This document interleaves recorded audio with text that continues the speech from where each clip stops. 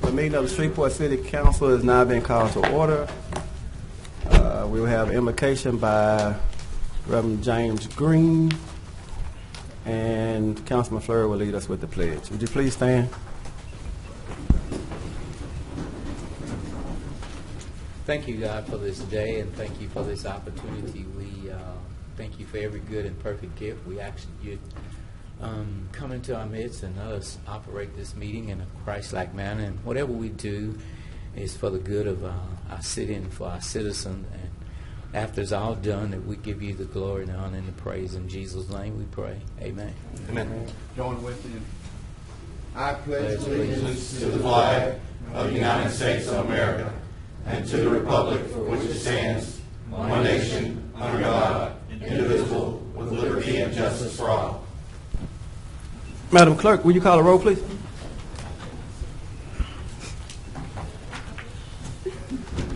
Councilman Bradford.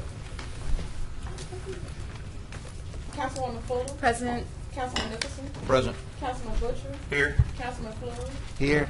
Councilman Green. Present. And Councilman Bowles. Here. And tomorrow, I entertain a motion to approve the minutes from the last meeting, which was Friday, November 22nd. Does any council member have any awards, recognitions, or distinguished guests at this time? Councilwoman Fuller. Thank you, Chair. I have a couple of groups. The first is the EAP, the Entrepreneurial Accelerator Program. And Mr. David Smith and Mr. Jay Asher. Y'all can come on up now.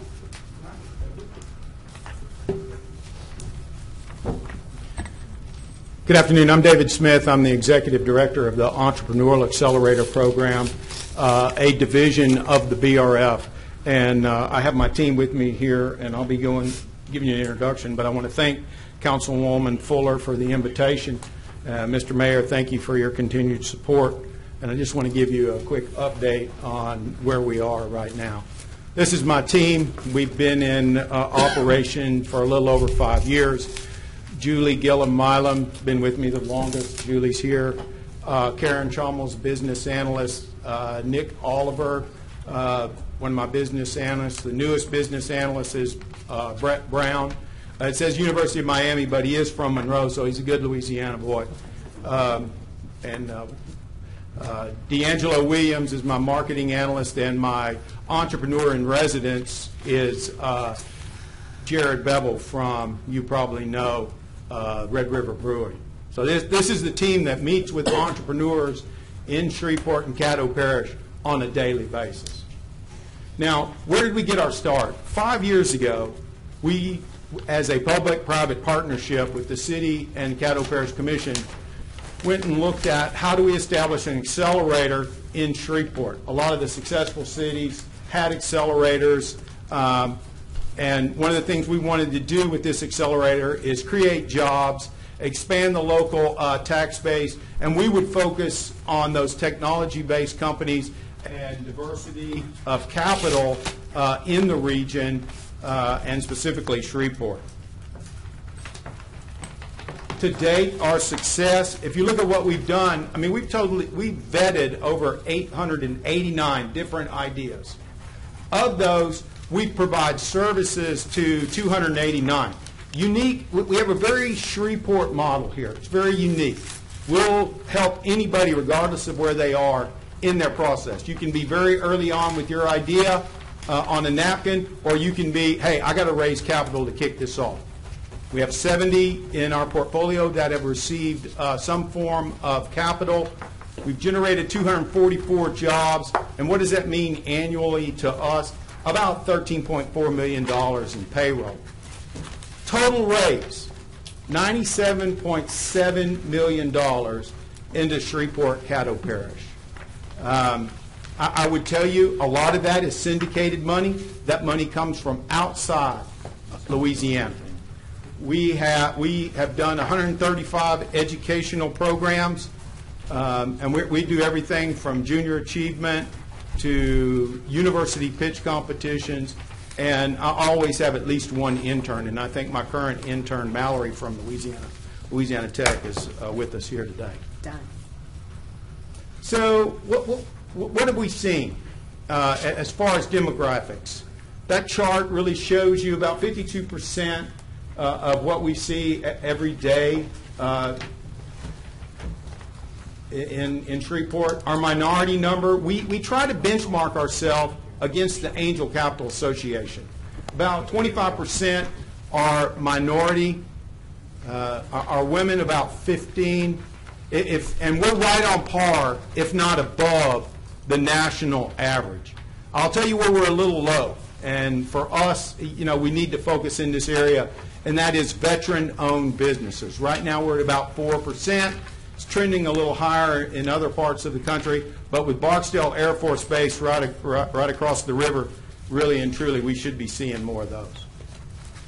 The industries, a lot of healthcare, as you would expect, a lot of media, entertainment in our area, a lot of tech. 21.5% is technology-based. That's our sweet spot. That's where we're focusing our efforts, and the reason we're really working hard there is those are high-paying jobs in our region that we focus on. Really and truly, that's my update. I appreciate your time. Thank you very much. Thank you. Anyone have any questions? I had an extensive conversation last week with Mr. Smith, so I don't have any more questions for him right now, but I thought maybe you all might have a few. So, Mr. Chairman. Councilman Nicholson. Mr. Smith, thank you for being here. I appreciate all the efforts of your organization as you described them to us this afternoon. What part of your organization's funding is the contribution that the city makes every year? We'll give you about $200,000. $200,000. Okay, and what's your overall revenue? We're right around $1 million is right where we're at. Okay, and where does the rest of the funding come from? The rest of the funding comes from the BRF. When we started this, about, I would tell you, between the parish and the city, about 80%, and it's now about 20% comes from private funding. The rest comes from the BRF or other sources. Okay, thank you, sir. All right. That's it.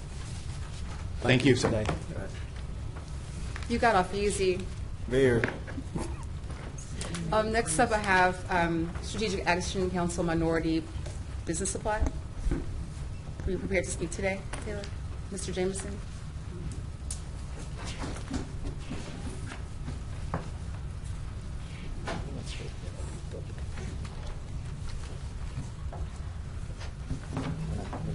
Good afternoon. Get this going.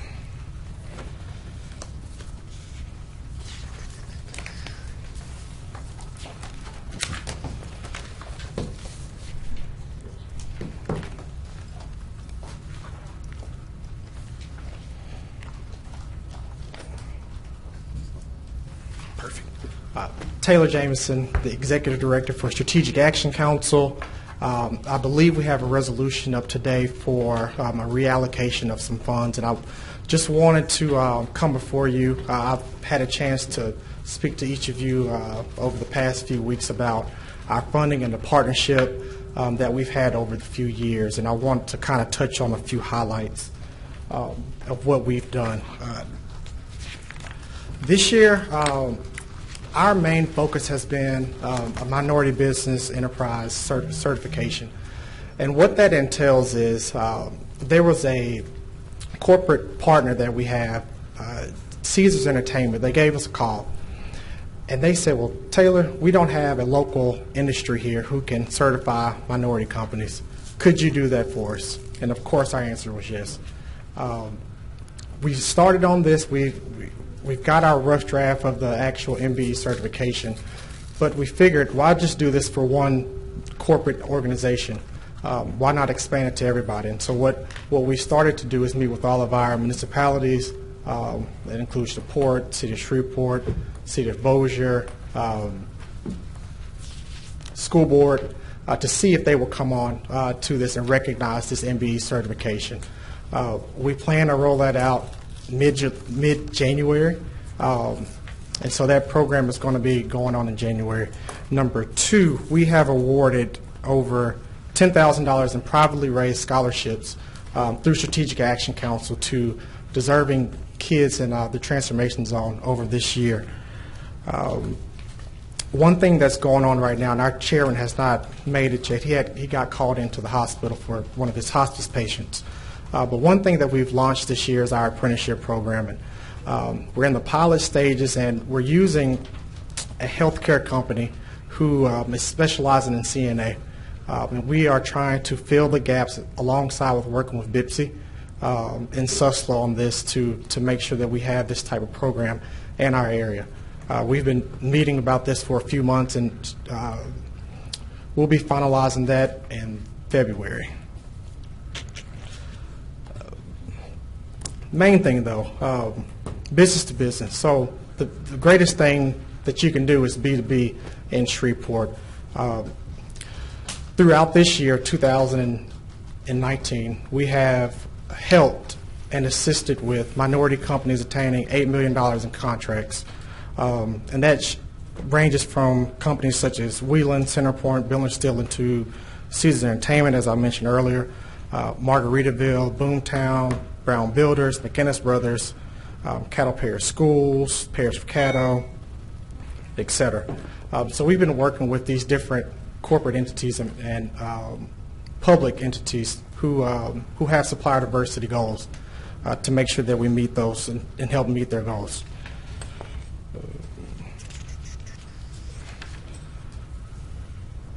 I believe y'all have everything else, but I'll open it up if anybody has any questions or comments. Well, thank you for being here, Mr. Chairman. Councilman Nicholson. For how long has the city given this $75,000 to your organization? How many years? So it is, I want to say it's right at 9 years now, Okay. this being the 9th year. And the administration's proposition to the council is that we instead give that money to the African American Chamber of Commerce, to my understanding. Correct. What would the chamber do with that money if it were to receive it? Well, today I won't be speaking in that capacity as far as what the chamber will be doing with that money. Just with the whole situation, it's put me in a sticky position, so we have Mr. Darren Dixon here who can touch on chamber specifics. Okay. Is he present today? He is. I don't think everyone realizes that Mr. Jameson is currently the president of the African American Chamber, or the chairman of the board, rather. Correct. Correct. Mr. Chair, before we bring him up, could I ask Mr. Jameson a couple questions? Okay, sir. Yes, I'm done. Thank you. Where's the rest of your funding come from? So we're funded through the parish. So we received $40,000 from them. This year we were awarded $35,000 from Beard Foundation, and we're putting in for that same grant for next year, and corporate donations. We have about 25 different corporate partners. 75% of those typically have a supplier diversity program, but we work with the rest of them to either start a supplier diversity program or help partner. So, not asking you on behalf of the chamber, but since you are kind of in a very awkward position here, I think. Tell me why we should give this money to your organization as opposed to the chamber. I don't want to get into, this shouldn't be why against the African American Chamber against Strategic Action Council. I think both organizations are great, and I don't want to go into why one should be awarded and why one shouldn't. I feel like that there needs to be a distinction of, in my mind, and we talked about this, that this is the best place for I'm concerned about the city's investment and where our dollars go, because I've said this over and over again, and I'm going to probably restate this about 10 times between now and the next couple of weeks. We are not in a place to be philanthropists in the city of Shreveport right now. Things have changed in the last 10 years, and I want to make sure that as a councilman that I am getting, for those dollars that we do send outside of the government, I want to make sure that we're getting the best bang for our buck. Sure. So I think that was a fair question to ask, and we'll ask the chamber that question and see exactly what they do. To me, I just don't know enough about either one of the organizations to really, like we talk. I just don't know.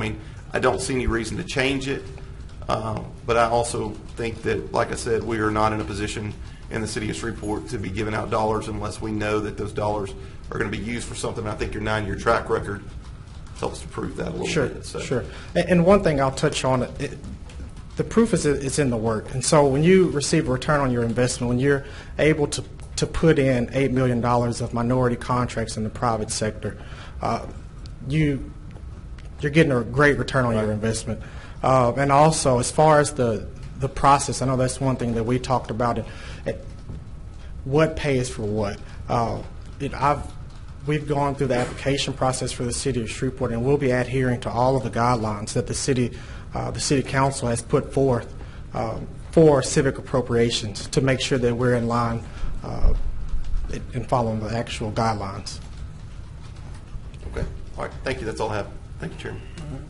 So from the 18, you said from this 8 million, so what in 18 or in 2019 did that come from? Or what did you produce in 18 or 19?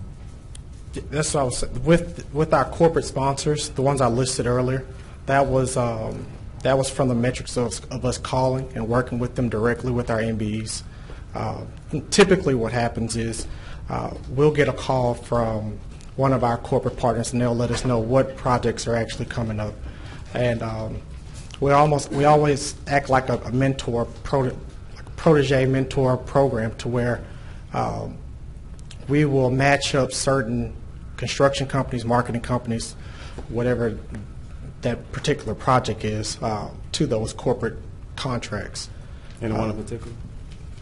Yeah, all of the ones that I named earlier. I can read that off. Well, I'm to just you. from 8, just one from 18 or 19. Those are all from 18 and 19. Okay. Yeah. And I can provide that for the record. It's in y'all's emails. But all the companies listed here are from this year. All right. Was you on the board? Yeah. Okay, I'm sorry. I had a question. Councilman Butcher, it's a country western song. It says, one has my heart, and the other has my billfold. That's the position he's in. They both got my heart. Which always relates to a sticky situation. But the question, but I mean, I have to agree with Butcher though. So the best person to answer those questions would have been you. Why not one over the other? So, yeah, that would come from yes, ma'am. Yeah. I think my issue is it shouldn't be one or the other. I think they both provide services. I think that they both have missions that should not be compared. I think that the chamber is an advocacy group, and that that Strategic Action Council is a capacity building group. They should never be fighting over the same pool of money to begin with. There are other funds that we might be able to look at to consider for African American Chamber instead.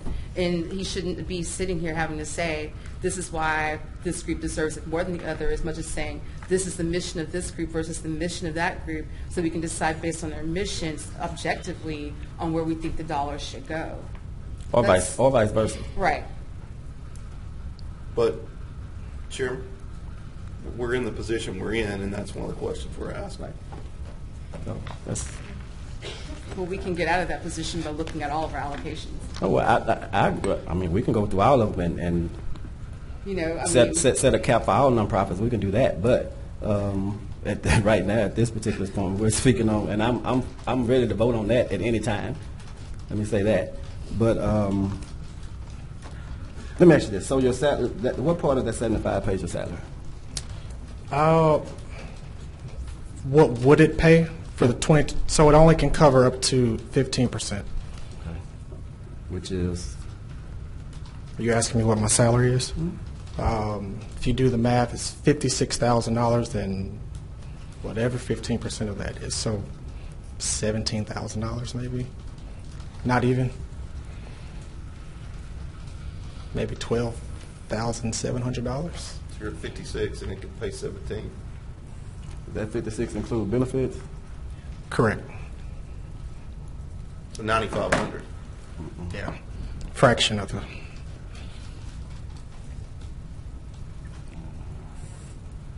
Okay. All right. That's not a question I got. would it be appropriate to have Mr. Dixon come speak from the chamber? Fine. Mr. Dixon, would you Can I- come? can I- Oh, sorry. Yeah, let me Can I chat with you real Yeah. quick, Mr. Jameson? So, Mr. Jameson, my office requested documentation from you to show exactly what impact you were having on the community. As Councilman Butcher said, we have to be very careful with the dollars that we spend. In those documents that we received from you, actual granular breakdown of the specific company that you work with and the contracts that were yielded wasn't provided. We could tie no like phone calls to numbers or any of that other stuff, so it was lack of documentation was the reason why we said that, or we thought that it would be money would be much better spent with the African American Chamber. They provided a great detail of documentation, programming that they had, where their funding was coming from, et cetera, et cetera. So for instance, can you go back over the numbers for, you said the parish gives you $40,000, and who else gives you funding? Correct. Well, it changes from year to year, but this year we've been awarded $75,000 from the city, $40,000 from the parish, $35,000 from Beard Foundation, and corporate. This fiscal year 2019, correct? Correct. Okay. So does the parish has the same stipulation with your, for instance, your pay that the city does, being a public entity? 50%. 15? 50. Half. What do you? That's their stipulation, 50%. Of your salary. The parish can pay up to 50% of your salary. Correct. Okay. And it's not just for the salary, it's based off of programming. Okay. So the Beard Foundation's funding, because to cover the gap, if only $9,500 of what the city's providing to you goes towards your salary, then the parish would have to pay, and it's 50% of that. You got 28 plus 9, you at 37. So about 20,000 of the 35K is coming from the Beard Foundation, and that doesn't leave much money for other programming. You heard EAP get up a minute ago, and we provide a very small piece of their actual budget. Sure. And that's what we have to do. We have to make sure that the organizations that our dollars are going into, we're supplementing budgets, and we're not taking the brunt of the budget. Right. So that's the calculations. I want the council to know that were our calculations from our side on why we made these decisions. It's like data-driven policy. The data that we got, we were able to make the decision based off of it. So if you can get us more granular details on the companies that you've worked with, and we can look at these numbers, we can audit these numbers like we did for the African American Chamber, and be as detailed with them, then we'd be happy to change these numbers. But at the time, with the information that we have, that's the reason why we made the decision. Sure, and for the record, we've been trying to meet all year to make sure that we show exactly what metrics that need to be shown. We have a meeting this week, but it's in December. So I would love for in 2020, if we do come to some sort of an agreement, for us to strengthen that partnership throughout the whole year. Yeah, and we've met. I mean, we had this. I asked you for we asked for the documentation, I think, in August, September, and again, we asked March for 22nd. What was it? March 22nd. We asked you for the documentation in March. So in March, when you give us that feedback, we needed to see those numbers. And that's exactly as soon as we reached out to the chamber, that's the detailed degree of numbers that we got. So, we can send an email to draw out the criteria or send an example of the criteria, but we need as many details as possible, and that's not specific to you. That's objective to any organization that we're providing funds to. Yeah. Mr. Chairman, Vice Chair Nicholson. I'll conclude my remarks with Mr. Jameson at the podium by observing that there's been some discussion of a sticky situation or a conflict that arises from the fact that he is affiliated with both the African American Chamber and the organization for which he is speaking today. That's not a conflict of his making. That's not his fault, and I don't want anyone to come away from this thinking that Mr. Jameson has done something he should not have. He just happens to be involved with two worthy organizations who are competing for funding, and appropriately, I think he has another representative from the chamber here to speak to us. Thank you. Thank you. Is that it? That's it for me. Thank you, Awesome. Thank y'all. Thank you. Mr. Dixon.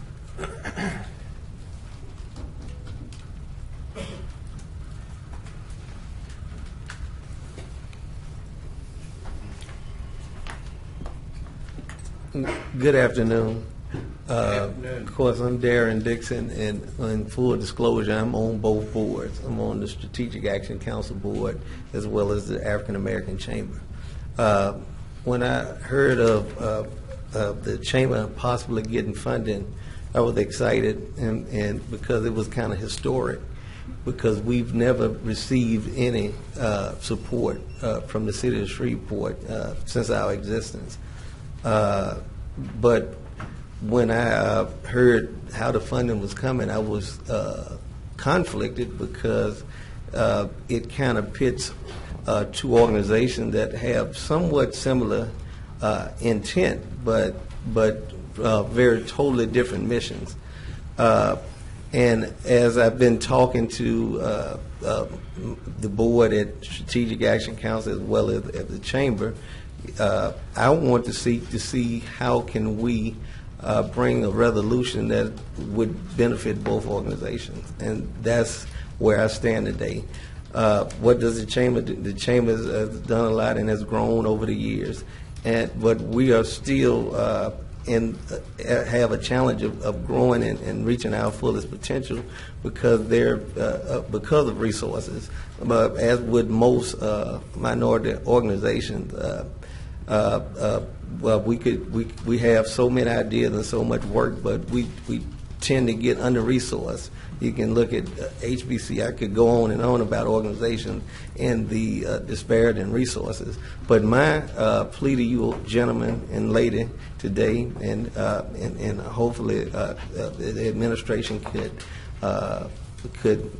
buy into the fact that we would like to see some resolution that not hurts the Minority Supply Institute, but helps both organizations.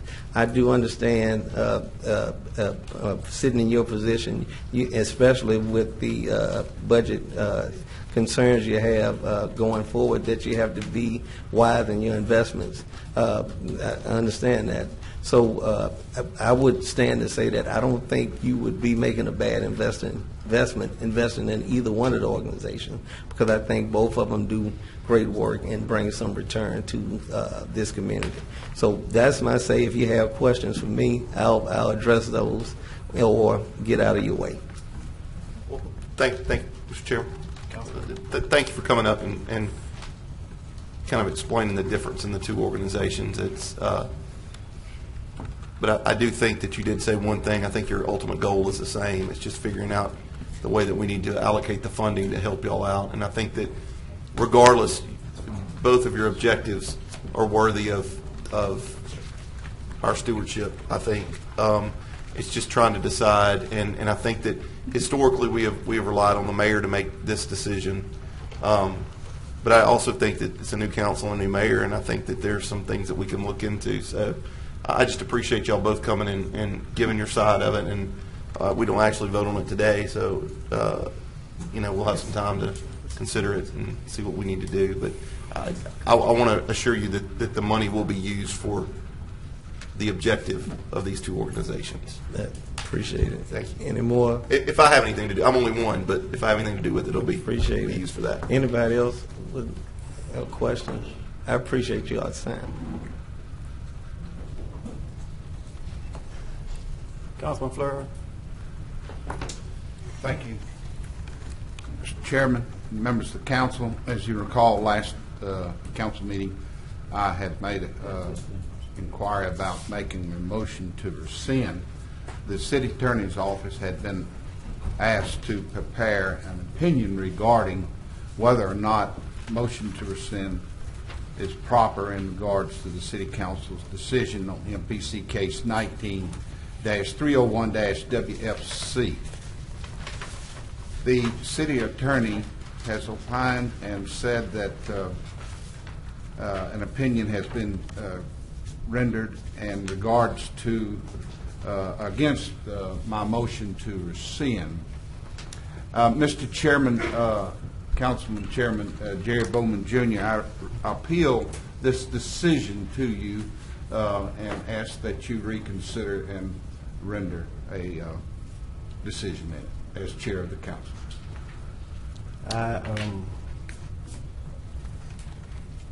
I always respect City Attorney Creel and her opinions, and I concur with her findings. Therefore, those of you in the audience here for that, motion to rescind will not be taken up today or any time going forward. It has been put to rest. Thank you, Mr. Chairman, for your consideration of my request. All right. Thank you. Councilman Green. Thank you, Mr. Chair. Councilman Fleury, I'd just like to say thank you for being brave enough, for being astute enough to make that comment as to what you just did, and I really appreciate it. Thank you very much. Thank you, Councilman Green. Mr. Chairman, I'd like to invite Scott Martinez from NLAP to make a presentation to us concerning a tax credit.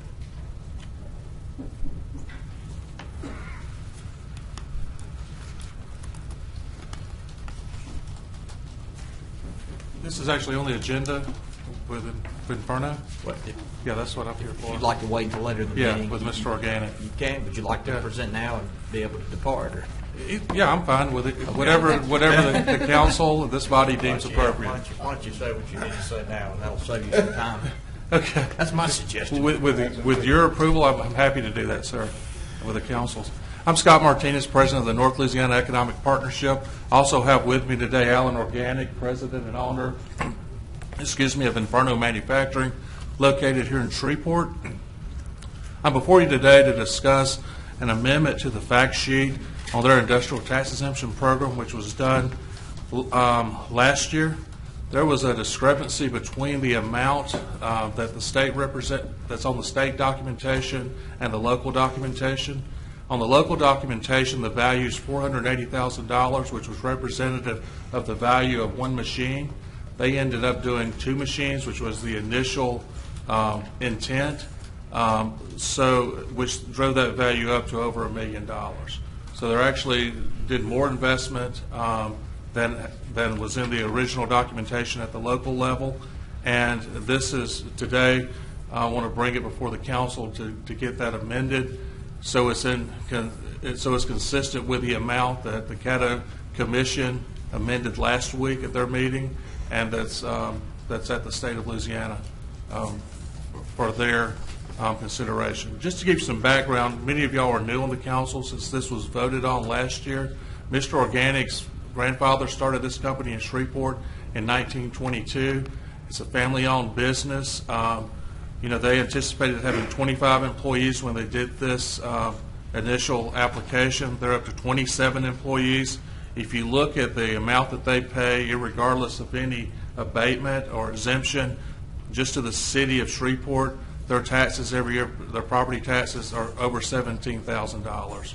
So they've been here since 1922. They've paid taxes. Their payroll is way north of $1 million. They provide benefits to their employees at 100% as far as their health care. They provide to the employees and their families health care as well at a much reduced rate. A lot of discussion when they were redoing the ITEP 2 years ago with Governor Edwards' executive order was this was really predominant to big business and multinational corporations. This is an example of a family-owned small business in Shreveport that's able to utilize this incentive and grow their family business here in Shreveport. And they've been, from my perspective and everyone's I've talked to in Shreveport, they've been good corporate citizens and good members of our community.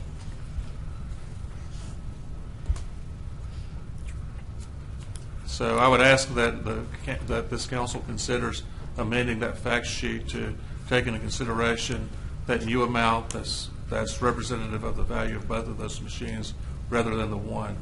The Caddo Commission and the Board of Commerce and Industry have both approved those higher amounts. Mr. Chairman. Vice Chair Nichols. Mr. Martinez, thank you as always for being here. I'm very appreciative of the work your organization does for Northwest Louisiana and for the city of Shreveport. I made this request to a member of your staff, but I'll make it in public on the record. I'd like to make sure that every time NLAP asks us to take action on a potential tax exemption, that it provide an economic impact analysis. Yes, sir. So that we have data on which we can base our decision. There's quite a lot of has been quite a lot of discussion about whether local entities like ours should have a role in this process, but we do, of course, by order of Governor Edwards, and I want to make sure that we responsibly exercise that responsibility. And you have provided an economic impact analysis. In this case, I note that it indicates that we are, over the next 5 years, neither saving nor spending money on this exemption, that the net impact is zero. But I would encourage my colleagues, particularly in cases of exemptions that are of more significant financial impact to the city, to require that those exemptions be justified, because when we give an organization a tax exemption, we are giving away the city's money. Thank you. And for reference, we'll have at least 2 more before this body within the next 4 or 5 months. I know, Mr. Fleury, you're very familiar with one, and we'll be bringing some more before this body that are local companies that are expanding in the city of Shreveport. One that's a new company, and the other that's doing a significant expansion in the city. All right. Is that it? Anyone else? Thank you, Mr. Martinez. Thank you, sir. Appreciate your time. Mayor Perkins, do you have any distinguished guests at this time? Yes, I do. First, I want to call up, today we have Mr. Wade Davis, my appointee for the position of Airport Director, in the audience. He's here and can answer any questions to the council you may have prior to confirmation. He will also be with us tomorrow. Mr. Davis, you would come up?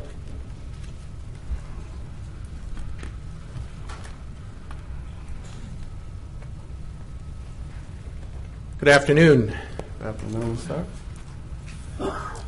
If, is that all? That's all. Councilman Butcher. We actually met last night. Yes, we did. It was very interesting. We were having dinner at the same place. I'm glad you're here. Glad that you are wanting to make Shreveport your new home. I know that it's been a point of contention with the airport over the last year, at least for us newly elected council members, and I think the mayor as well has worked very hard to try to accommodate a lot of things that have been going on in our downtown airport. I just would like to ask, you're aware of everything that's going on there, correct? Yes, I am. Okay. Trying to scare him off? No, I'm just trying to make sure he didn't run. So. Let's make sure he buys this house first. Yeah, exactly. I just, I'm assuming that you and the mayor have discussed, Mayor, all the issues going on and where we are now. I think the mayor has worked pretty hard over the last 2 or 3 months to work with the FAA. So I just Year. Well, I mean, but the last few months you've really been No, doing year. A year. Okay. Yeah, year, Okay. since I got in office. But I just wanted to make sure we knew that. And then I think there's a couple other things. Back when we first took office, in fact, one of the first votes that we had was to make the regional airport an international airport. And from what I understand, you're from an international airport, which is a little bit smaller than regional. I am, yes. But so you're familiar with that and able to do that. I think my biggest thing with the airport is this. I would like to see us become international with cargo and things like that. And I think where we're at, we're in a perfect spot to be able to grow our airports and to bring industry like Scott and LAP and to bring industries here because of our airport and the expansions and things that we're doing. So anyway, I just welcome you, and if anybody else has any questions. Councilman Green. Thank you, Mr. Davis. Mr. Davis, I normally don't ask questions, but the last person we had, I was prepared to vote on her the next day, and she left. So I just wanted to know if you could commit to staying at least another day. I'm honored. So that's my question. I mean, so is it Shreveport Airport, both regionally and downtown, it's got some great bones to it. Yes, sir. There's excellent opportunity for expansion there. Thank you, Mr. Chair. All right. Thank you. And we will be voting to confirm tomorrow. Yes. It's on the agenda. Am I correct about that? Yes, sir. All right. Mr. Davis, the fact that you're here today, I appreciate that. And I do appreciate the fact your willingness to come and to help serve and keep our airports up into the position that they need to be in.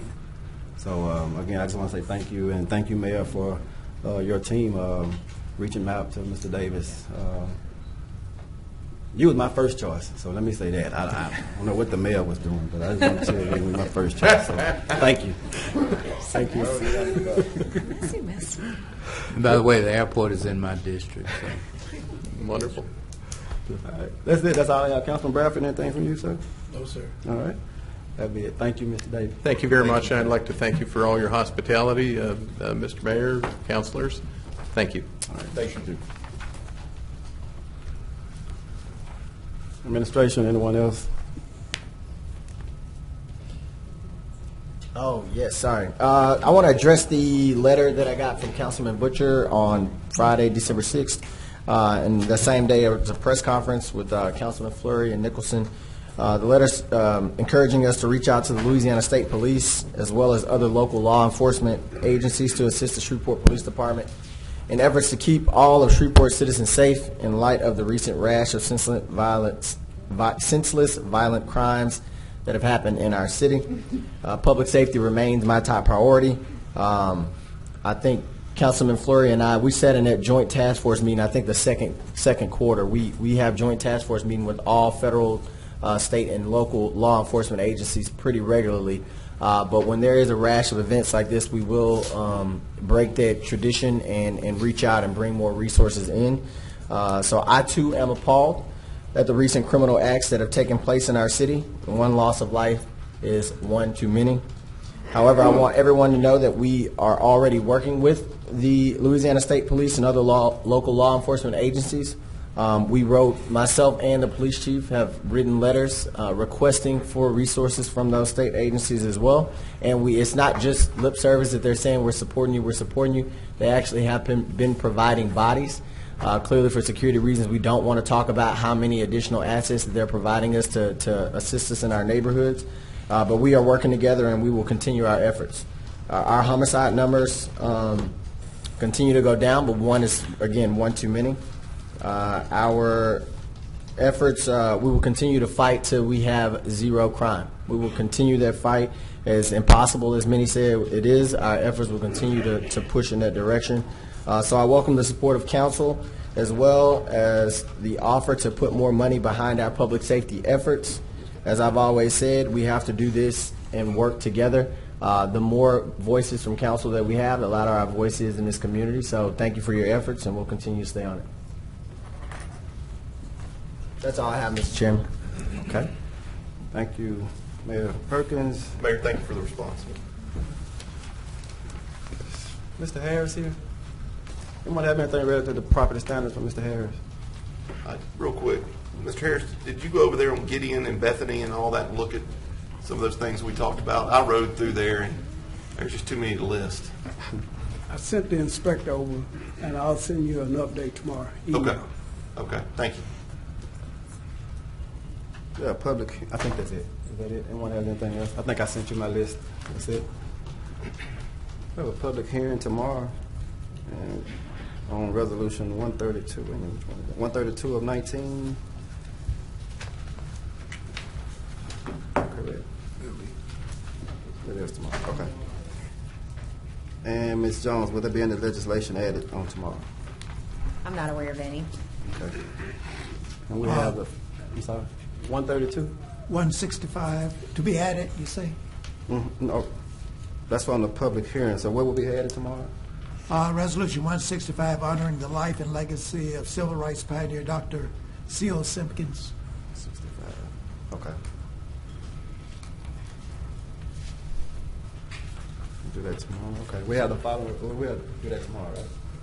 What? That's on tomorrow, correct? Okay. Yes. We have the following request to speak. Mr. Chairman, first I have a request to speak from Mr. Tom Marcineau, Mr. Bev Francis, and Mr. Alvin Meester. I assume they no longer care to speak given the disposition of the matter. Yes, sir. Okay, very good.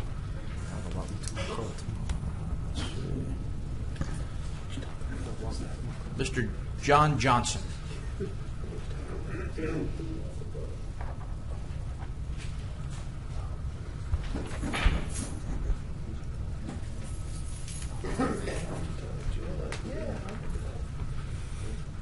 Mr. Johnson, if you state your name and your address, please, sir. You have 3 minutes. My name is John Johnson. Address is 1627 Fulton Street, Shreveport, Louisiana.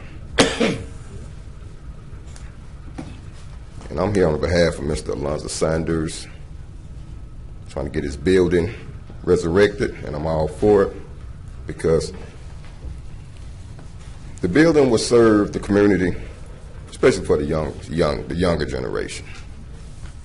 The younger generation, they have, a lot of the guys don't have anything to do but hang out and do illicit things that, that brings the crime rate up. Mr. Sanders' building would serve as an entertainment complex.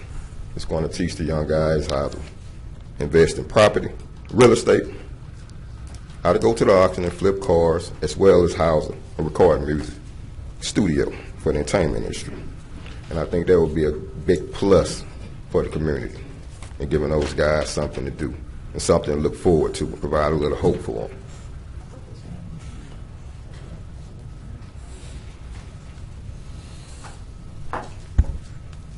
Let's add a question. So I heard what you said. It will be this purpose for it, so it still will be a used car? No. Okay. Okay. Oh. Okay. Okay. That's what I wanted to make sure.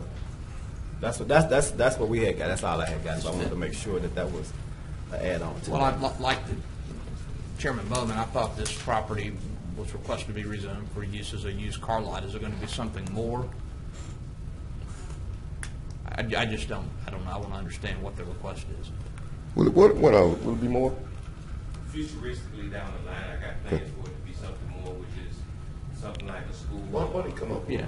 Yep. Well, I'll be happy to call. Right now, it's just part of it. Did he put it in the comment?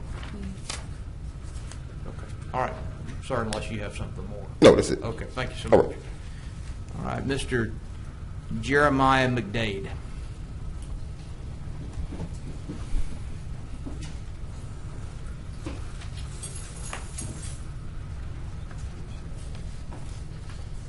Sir, if you could please state your name and address, I would appreciate it. Jeremiah McDade, 1548 West 58th Street, Shreveport, Louisiana. Basically, well, I'm employed by this guy. Maybe a few years back, I was a little homeless. He taught me financial awareness, job training. So I'm pretty sure that when he get his building up and running, that's going to be part of it also. Me being here those were my basic functions for coming, is to make sure that y'all know he is employing people and he is beneficial to what's going on right now in that particular area, basically. Okay, very good. Thank you, sir. Mr. Kevin Teller.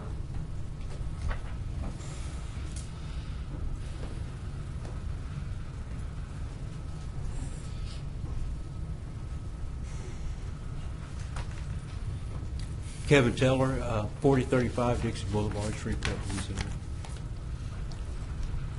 I'd like to say I'm just a neighbor of Lonzo, and I work with him sometimes, and he seems to be a good influence on some of the younger guys that he hires, and I've met quite a few of them since I've been working with Lonzo, and the building's a good idea, and I think I'm trying to say the right word. I can't think of the right word.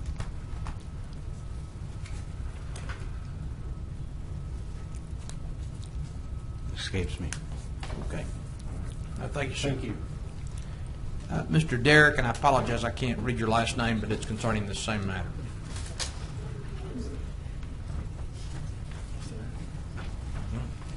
Would you get out of here? Yes, sir. State your name and address for the record. Derek Thrash. I live at 506 West 76th Street, Shreveport, Louisiana. Mr. Alonzo is a good pillar to the community. He has a lot of aspects for his lawn services. That's not just not going to be a car lot. It's also going to be a lawn service. And me myself, I work construction. I have a small business, a contract with him for the lawn services, and it's just not going to be a car lot up there because I plan on opening up in the building. I plan on having a lawn services through his conjunction and a roofing contract through his conjunction. And he has a good pillar to the community, and his social liability is going to bring a whole lot of income to the Shreveport community. And it will be a good asset for his building to go up. Thank you, sir. Yes, sir. Thank y'all. Mr. Merle Lane, if I'm reading that first name correctly.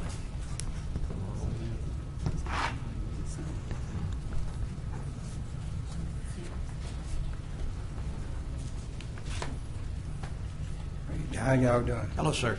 Merle Lane, 4601 Dixie Boulevard.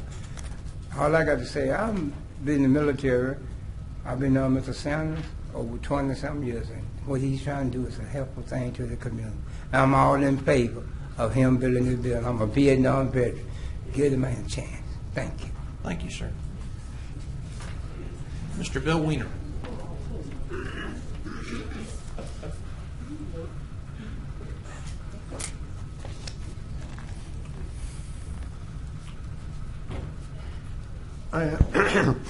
I'm Bill Weiner. I live at number 2 Longleaf Lane, Shreveport, Louisiana. I'm here to ask something. I didn't really know how to do it except to come here. There's been a lot of input on the development along Cross Bow. Hours and hours promoting it. Very little input from the city citizens to address the deficiencies and how it might bankrupt Shreveport in the future. I'm going to ask you to consider having a special council meeting with only one subject on a different day to discuss the impacts of doing this and discuss the problems back and forth, not a 3-minute thing. It's information so that you can make an informed decision. This person says do this, but this person happens to know reason not to do it. You can hear all the information and then go forward from that. So I'm asking you to try to look into setting up a special meeting because it's so important for our future and it's so large and it involves so much city property. Thank you. Thank you, sir.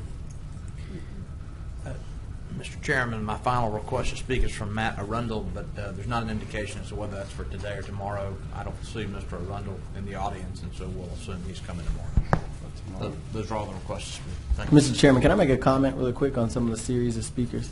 Mayor Perkins? I just want to thank Mr. Sanders. I don't get to vote on zoning matters, but clearly you have an impact on the neighborhood and the community. I want to thank you for having that positive impact. Whatever you got going on, it's working. You're touching a lot of lives. So I just want to say, keep up the good work.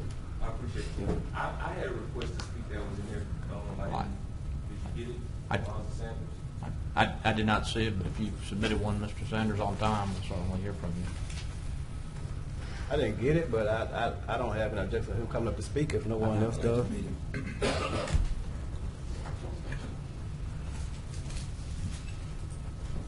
I wanted to submit this to the council.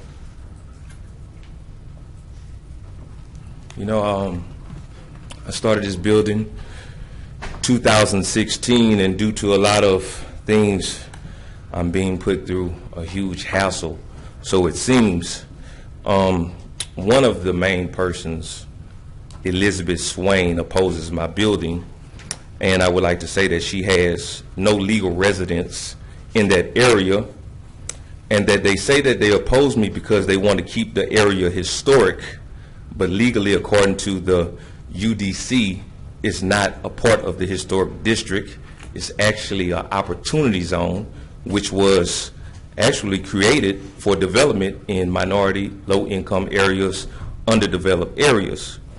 So part of the UDC, another opposer, which Ms. Swain got to help her, the Fertitas, it is a historic building, but it's not part of the historic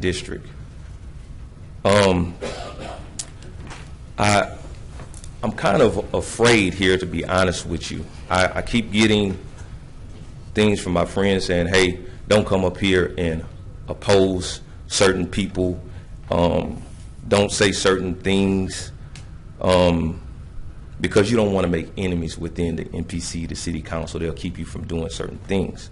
But me, I always got to follow my heart. And if I have to be a martyr, then that's what it is. So I want to put this on record. Certain people, officials that I feel have a conflict of interest and have showed abuse of power to me and malicious intent, part of the MPC. But speaking on the city council, I would like to ask, and I don't know because I'm familiar with certain court procedures, but not with the MPC, I would like to ask for the chair or whoever would be in charge to call the executive session to remove Levette Fuller from the voting tomorrow. I got an email of public record from the MPC which stated to Levette Fuller, Thad Thrash, and the Fertitas, and I quote from Mrs. Elizabeth Swain, guys, I need your help. And I just don't feel like that Elizabeth Swain should be able to summon and shut down a business at will. And if so, I would have to consider her the mob, and Levette Fuller must be Jimmy Hoffa. Mr. Chairman, would you ask the speaker to suspend, please? Under our rules of order, Section 111, you cannot call out a city councilman like this gentleman just did. Now, I don't mind him coming and speaking and saying what, but you cannot use this forum as a purpose of Section 111. Okay, I wasn't aware of the rules, so on that, please. Okay. Yeah, so I'll suspend that. Please, we have your sheet that you submitted, so no okay. names. Okay. Well, I'm being told I need to build a studio by certain people. That's not what I want to do. I'm thinking it's maybe because I'm a rapper and certain people feel like I should sing, dance, and rap. But I want to be a businessman. I aspire to have a multi-million-dollar company. I do not want to build a studio. I don't feel like I should be forced to build a studio. I want to do a car lot first, multiple other uses later on down the line as I gain income. I have a lot of people that will be here tomorrow in support of this. I've already had several people write in letters, possibly about 50 people show up to speak during the MPC, and several will be here tomorrow. I don't know how many can speak, but I plan on coming with a lot of people. The community is behind me in the area, not only that, but the entire Shreveport. And I just feel that no decisions should be made or predicated on power, influence, or friendship, but ethically it should be made on equality and the rights of a citizen to use his land for. The clerk has advised me that your time has expired. Thank you. Thank you.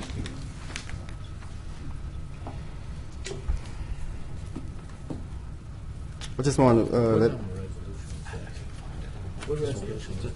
It's I think it's under appeals. Am I right? Yes, sir. I believe that's the last thing on the agenda. The last on the agenda. I don't see it. Let's see. Oh, that's 150. Mr. Chairman. Councilman Brown. Representative from MPC can come too. He is watching. He had oh well. Eugene is here. Is this on the agenda? It's zoning. Zoning? It's a zoning It's for matter. us to either affirm or What is it, 177? 188. 88. or reverse the MPC's decision. Stephen Jean, Deputy Director of the Metropolitan Planning Commission. Mr. Jean, what can you relate to us regarding this gentleman and his concern for rezoning? Well, yeah, I can tell you that what his request was, although he did say he wanted to have a used car lot, his request was to restore the zoning that once was in place on that property prior to the UDC, which was B3. The equivalent to that is C3. So he would like to have that restored. There are a number, of course, in any district, there are a number of permitted uses in a district, and some of those require special use permit. In this particular case, even if he was to get that zoning restored, he would have to obtain a special use permit for that specific use. And what was the position of the MPC on this request? To recommend denial. Recommend denial. Yes, sir. And the reason was, again? I believe it had to do with the compatibility of the area and the desire for that to be, it's more residential in character. There's only one, on that side of the street, there's really not any commercial enterprises currently there. It's primarily residential, although there's quite a number of vacancies.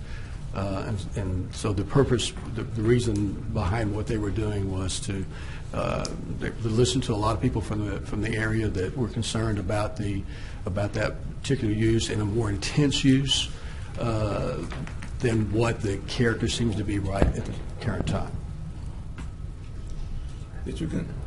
What other factors did you consider? Did the staff as well as the board, was they consistent in their position? Well, other things that they considered was a master plan land use map also showed this as a residential in character rather than as a commercial area. So we can't speak to how particular individuals voted on that, but it just seemed the consensus of the what was put on record, that was the reason for denial. Can I answer any other questions? Councilman Green, I'm sorry. Yes, sir. Are you familiar with he brought up an email that Liz Swain sent. Are you familiar with that? Did you all get an email from her? Well, I know he's had a public record request that we were providing certain emails. I vaguely remember an email. It's not unusual for the DDA to express concerns about land use issues regarding something that's either near or in downtown. So I don't remember. How close? I didn't pull that up before the meeting, and so it's really difficult for me to speak to that in any detail, sir. So how close is that to downtown? It's basically on the fringe. What you have as you're leaving downtown and going down on Common Street, and you get on Fairfield, so that's right on the edge of downtown. It's on the edge, but not downtown. It's not within the DDA boundaries. Okay. So it's not within the DDA boundaries. It's not within the DDA boundaries specifically, no, sir. And it's not within the historic district that's for downtown either. Thank you. Mr. Chairman. Councilman Nicholson, I'm sorry. Mr. Chairman, this does not concern the merits of the appeal that Mr. Sanders has brought on the zoning issue before the council tomorrow.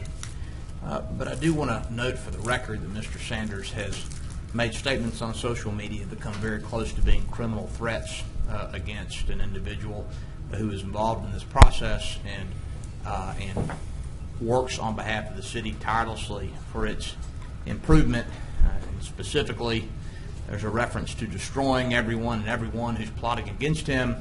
There's a reference to doing that with no limits, and then declaring all-out expletive war on this individual and anyone with her expletive. I'm not inviting a response from anyone in the audience, and again, I will rule on this appeal tomorrow based on its merits, but I will say to anyone involved in this matter that threatening city employees does not improve your standing with the city council. Thank you. Thank you, sir.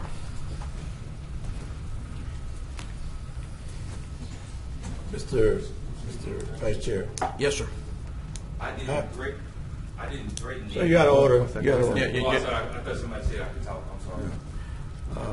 I haven't seen the document that you referred to. Yes, sir. I trust your opinion in that it was very offensive, and did you say threatening as well? Yes, it appears to be a threat to me, Councilman. I certainly read it that way. Okay. Threatening to destroy someone and declare war on them. It concerned me, and it is not the sort of discourse that we need in this chamber. I would, I mean, we're going to take this up tomorrow, and my consideration would reflect what I've ascertained from the incident that you mentioned. So I look to look at that document. Thank you, sir. I'll share it with the council. Thank you. Councilman Grant? No, I was pointing at Councilman Fuller. Good. You back. I'm sorry.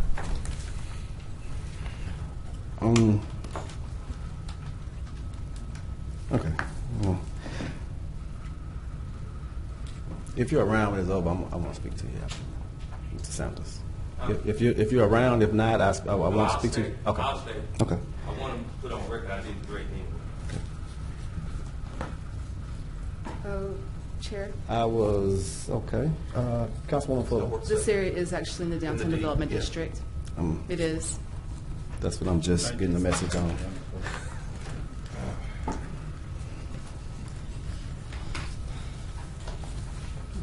All right. So for the record, it is in the DDA. It's in the DDD, the Downtown Development District. Yeah. The Development District.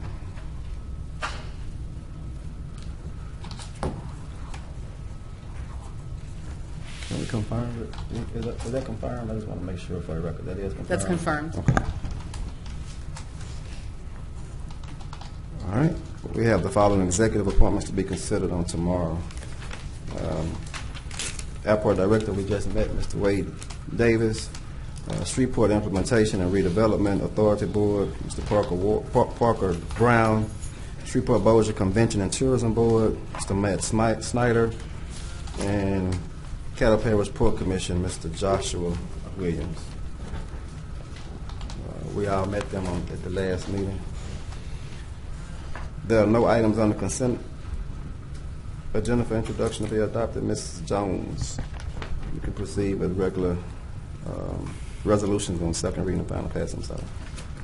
Resolution 132, stating the City of Shreveport's endorsement of Twin Oaks Investments, LLC, to participate in the benefits of the Louisiana Restoration Tax Abatement Program. Resolution 149, authorizing the mayor to enter into a donation agreement with the Caddo Parish Coroner's Office for 2 decommissioned stretchers.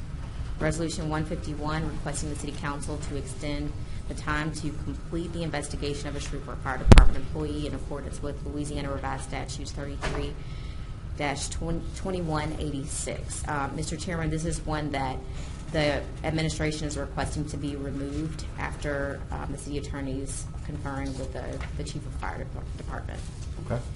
Resolution 152 is authorizing the mayor to accept an in-kind donation worth $19,250 in value from the UVH Foundation to the City of Shreveport, Louisiana, to be utilized by the Shreveport Police Department. Resolution 153 is authorizing the mayor to enter into a cooperative endeavor agreement with the Theater of the Performing Arts. Resolution 154, authorizing the mayor to execute an agreement between the City of Shreveport and Carr, Riggs, and Ingram, LLC, for the purpose of an external audit for the city for fiscal year January 1, 2019 through December 31, 2019. Resolution 155 is authorizing a pipeline and roadway right-of-way and servitude agreement for the purpose of allowing Cross Lake Gathering, LLC, to use the surface of the land to develop the oil, gas, and other liquid and gaseous hydrocarbons in, under, and which may be produced from the land and other land in the vicinity thereof, city-owned property described as that portion of Section 5, Township 17, North Range 15 West, line below the 172-foot contour of Cross Lake, located in Caddo Parish, Louisiana, with geographic number 17-1505-000-0008-00, and to authorize the mayor to execute said roadway right-of-way and servitude agreement with Cross Lake Gatherings LLC. This is another, Mr. Chairman, I think that we had discussions in the Infrastructure Committee that this would be removed also. Resolution 157 is authorizing adoption of the revised City of Shreveport Sport Train Title VI program. Resolution 158 is providing for canvassing the returns and declaring the results of the special election held in the City of Shreveport, City of Louisiana, on Saturday, November 16, 2019, and to promulgate the results thereof. Resolution 159 is amending the fact sheet for Resolution number 18 of 2018, which approved Inferno Manufacturing for participating in the Industrial Tax Exemption Program at 115 Rico Street to reaffirm the Council's decision in Resolution number 18 of 2018. Resolution 160 is recognizing Corporal Ernestine Tina Moores for her heroism in saving a citizen from a burning house. Resolution 161 is recognizing Michael Jenkins for his heroism in saving a citizen from a burning house. Resolution 162 is recognizing the Signal 51 Group for the work and support they provide to the Shreveport Fire Department and other public safety agencies in Caddo Parish. Resolution 163 is to allocate funds to specific non-for-profit organizations from funds budgeted and other charges in the 2020 Riverfront Development Special Revenue Fund. Resolution 164 is to remove funding for the Shreveport-Bossier African American Chamber of Commerce budgeted and other charges and fund the Minority Supplier Institute in the 2020 Riverfront Development Special Revenue Fund. All right, Councilman Bradford. Thank you, Mr. Chairman.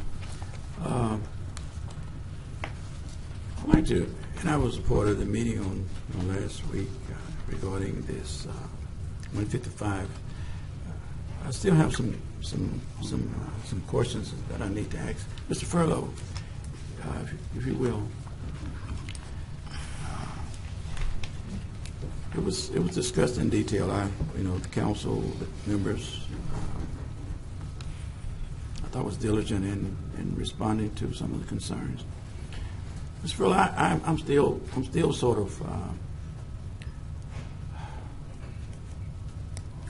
concerned about what's threatening our water supply. You mentioned at the meeting, instruction meeting, about some of the visual hazards that come into the equation. You mentioned the railroad. If there's a derailment in those cars with chemicals and other substances, may come into the water, and that could be a threat. You mentioned I-220, the bridge, where tankers or other transportation apparatus that may somehow spill over into the water supply. You mentioned an underground pipeline that is currently running in the lake. What exactly is that apparatus, that pipeline that is currently running in the lake? What is that? What does that consist of? Is it pipe material, or what material? No. You mentioned that there is already a pipeline that's running beneath Cross Lake. Is that yes, correct? Sir. I believe it's transmitting natural gas. It's transmitting natural gas. Yes, sir. The same natural gas that is being presented for the substitute that the company that's now presenting a request to have a pipeline. Is that right? It's the same element. That's my understanding. Same yes. substance. Okay. But this pipeline will not run underneath the surface of the lake. Is that right? It'll run on the boundaries of it. The one being proposed? Yes. It's being proposed to be run under the lake. Under the lake? Yes, sir. Okay. Now, certainly, let me ask you a question before I ask you my other question. These type of developments in placement of material that would carry things like gas and oil, are they regulated by the EPA in regards to Shreveport? For instance, if this was a danger to the water supply of Shreveport, will there be a red flag in a proposal to halt this development? I can't really answer, but I have learned that working with federal agencies, they're not always going to step in and make decisions for the local entities. There's times that local entities have to make decisions for themselves. And I think it was mentioned even at the meeting that Louisiana has always been sort of lenient on oil and gas operations, and oftentimes put our citizens at risk for profit. But I find it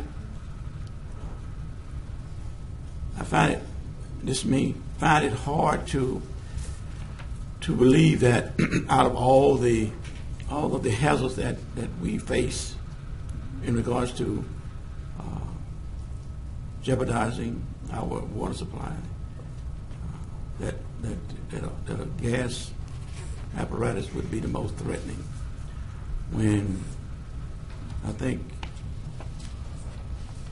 it will find its way through pockets and it evaporates. I mean, it's just like leaving a gas line on or something. As long as it's not contained in the house where it could blow up, it's going to evaporate into the atmosphere. And I'm just trying to feel comfortable that denying something is in the interest when other items, when other threats are not being looked at the seriousness on the same level. I've always been concerned about. I think there's at least 12 to 15 freight trains that go up and down that corridor of Cross Lake into the KCS yard daily, and the threat of a derailment to spill into the water supply would cause what dangers that would cause. And yet we never talk about that. We never talk about. I know there's a hole in bin for runoff from the bridge, but we don't talk about if an 18-wheeler would accidentally crash through the guard railings and splash into the water, and what would our response be as a city to protect our citizens from any substances that may threaten our water supply? Are those things talked about anywhere? Yes, sir. They are. And there are contingency plans in place to address those if they happen? Yes, sir. So give me an example of what would happen if a spill of a boxcar. Well, I'm not the expert to speak on this. Wes Weish with Environmental Services, he is. Okay. But we have had discussions after that infrastructure meeting. In the past, they have had mock spills where, it's just like fire and police have mock exercises. If there was a spill, they have procedures that are in place for everybody to take action. Okay. So give me the worst case scenario. Will a spill of any magnitude, we have the lake, is, like I said at the meeting, we have drainage inlets into the lake all the way from here to Morningsport. If something was to go into the lake, will it affect the treatment plant where our water is purified, or is that two different relations? Water supply. It's hard to say. What's going in the lake, what actions are taken. It's what procedures are in place. It's hard to just give a blanket answer to that. Well, I can't go any further because I would think. So if something spills, it may or may not affect. Who would be able to answer questions in regards to the safety of our people and our water? I find it disingenuous that we can't get those type of answers. Who can answer those questions? What? I'm sorry? Ms. Featherston's coming up. Well, I mean, we should be. Yeah. So. Yeah, I hear. So, real quick, for the I-220 deal, if anybody recalls, it's been around a little while. There are catch basins on the east side and west side. Yeah. But I mean, are those tested? Do they work? I think by ideally, if I remember correctly, that those catch basins on either end are supposed to take whatever product runs into the. That's why the bridge is like this. It goes into the right. It's supposed to go into those catch basins. So that might be another thing. The other thing that was mentioned that I think, Patrick, that maybe is incorrect. That the original line is a distribution line, which has already been treated gas, This is a gathering line which is going to bring in, is that?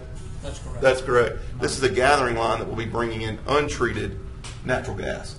So the treated natural gas already has the smell that's added to it that lets you know that there's a leak, and it doesn't have any of the residual condensation and things like that, and petroleum that could be in a gathering line. So I think it's two different things. Now, my whole thing is if DNR, who I think we referred this to, that they were, Mr. Pratt and people that came are going to get DNR to come and tell us what the true risk of it is. But I think to go with Councilman, and I'm sorry to interrupt you, but I just want to bring those couple points up. But I think the biggest thing is I'm with Councilman Bradford. I would like to know where we are as far as the potential hazard, not only with pipelines but everything else. Those trains going along that trestle that they've got is very concerning to me every time I see one. So anyway, go ahead. Yeah. Yeah, and again, So your question, if anything spills in the lake, is it a hazard to the water? It's a very vague question. I'm sorry, Patrick, say it a little close and repeat that again.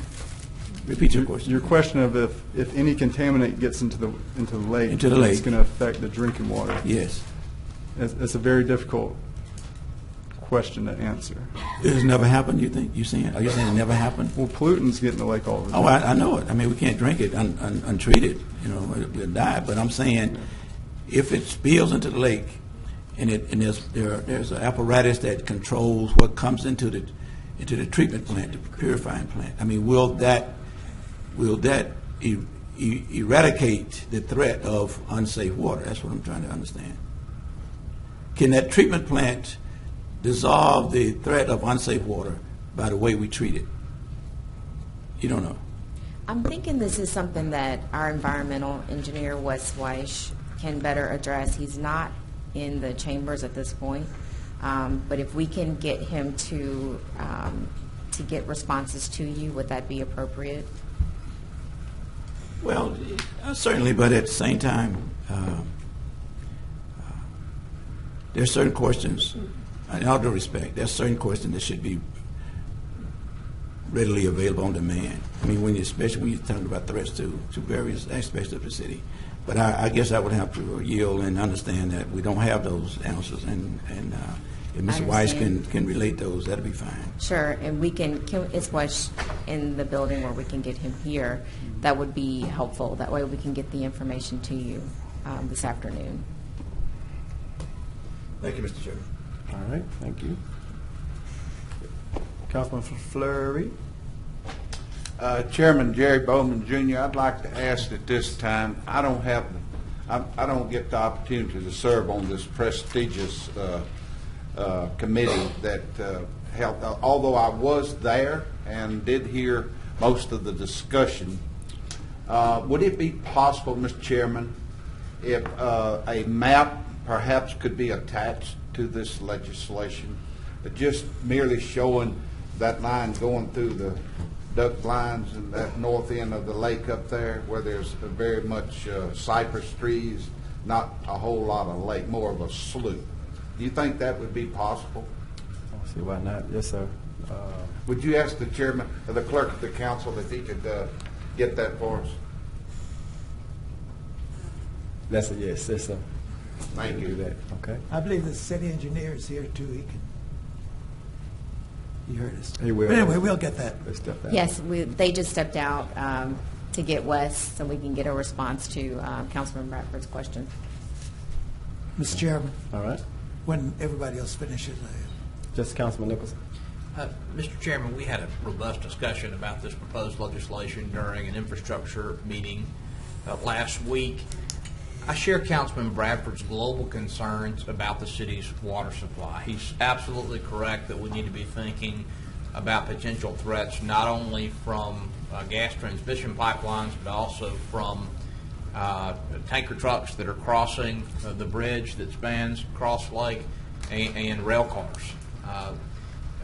I don't know, and I'm sure Mr. Weiss will tell us, but I suspect that there are some substances that could spill into the lake that would pose a threat to the safety of our citizens, despite the fact that we have appropriate water treatment procedures in place. For me, this is not about whether the proposed natural gas pipeline that is the subject of this legislation is the most serious threat to our water supply. The question simply is the benefit to the citizens of the city, which would be a payment of only $150,000 for a servitude, worth any appreciable additional risk to our water supply?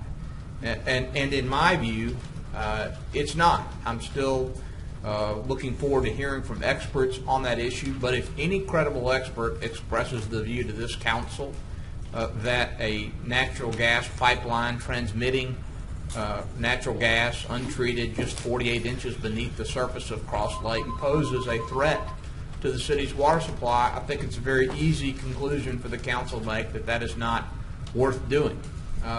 Several additional concerns briefly. First, if we allow this natural gas pipeline, where will we stop? Will we have a practice of allowing the bottom of Cross Lake to be crisscrossed with natural gas pipelines every time somebody asks for one? It's true that there is a transmission pipeline beneath the lake, but we were advised by the engineering department during our infrastructure committee meeting last week that pipeline was there before the lake was created. There's nothing we can do about that.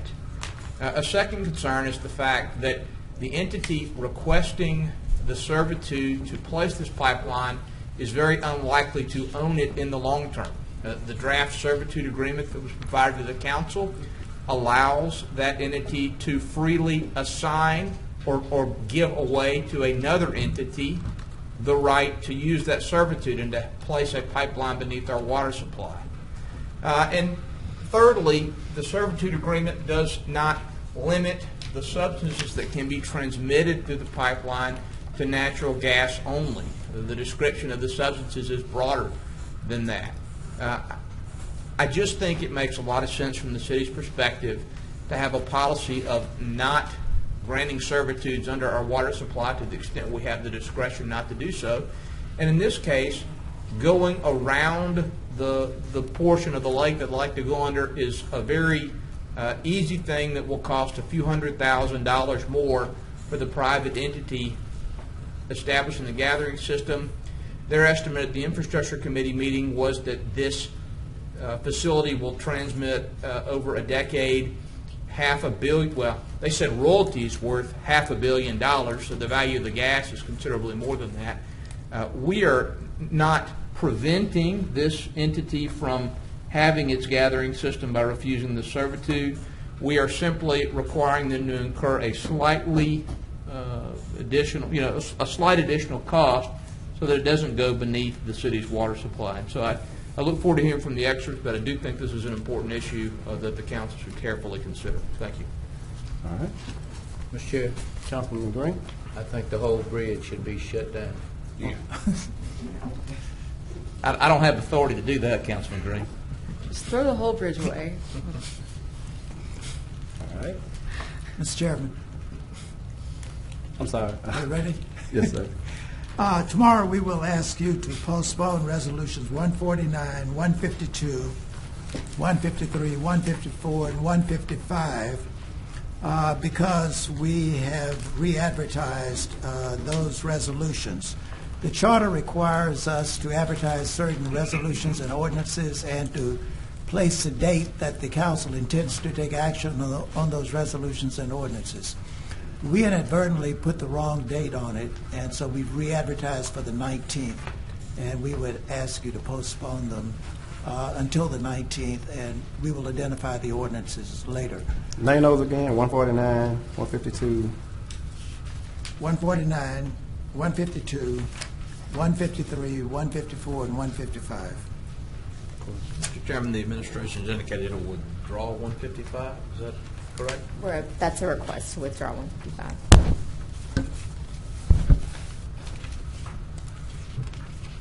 But that's just letting you know why we'll be asking you to postpone. Okay.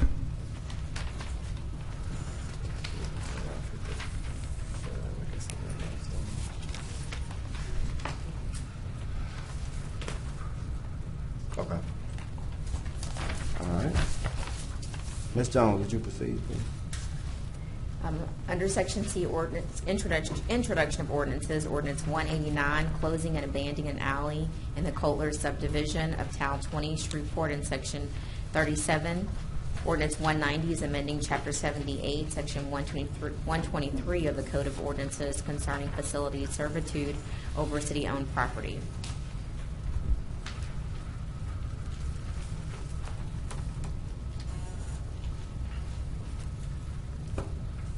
I can keep going. I'm sorry.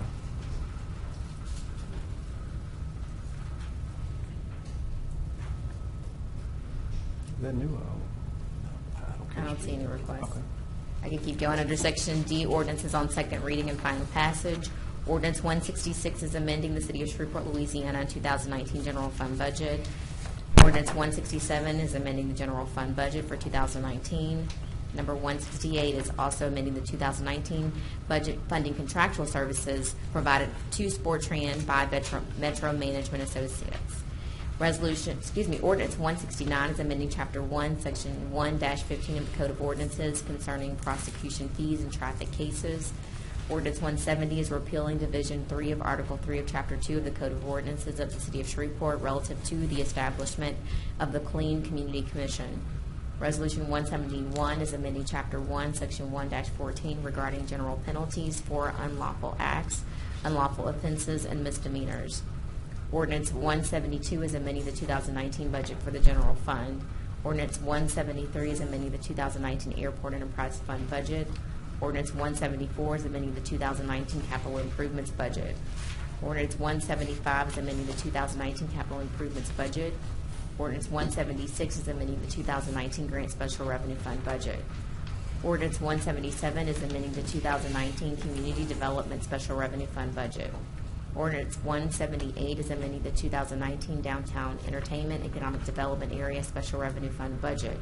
Ordinance 179 is amending the 2019 Riverfront Development Special Revenue Fund budget. Ordinance 186 is amending and reenacting certain sections of Chapter 94 of the Code of Ordinances of the City of Shreveport, Louisiana, relative to utilities.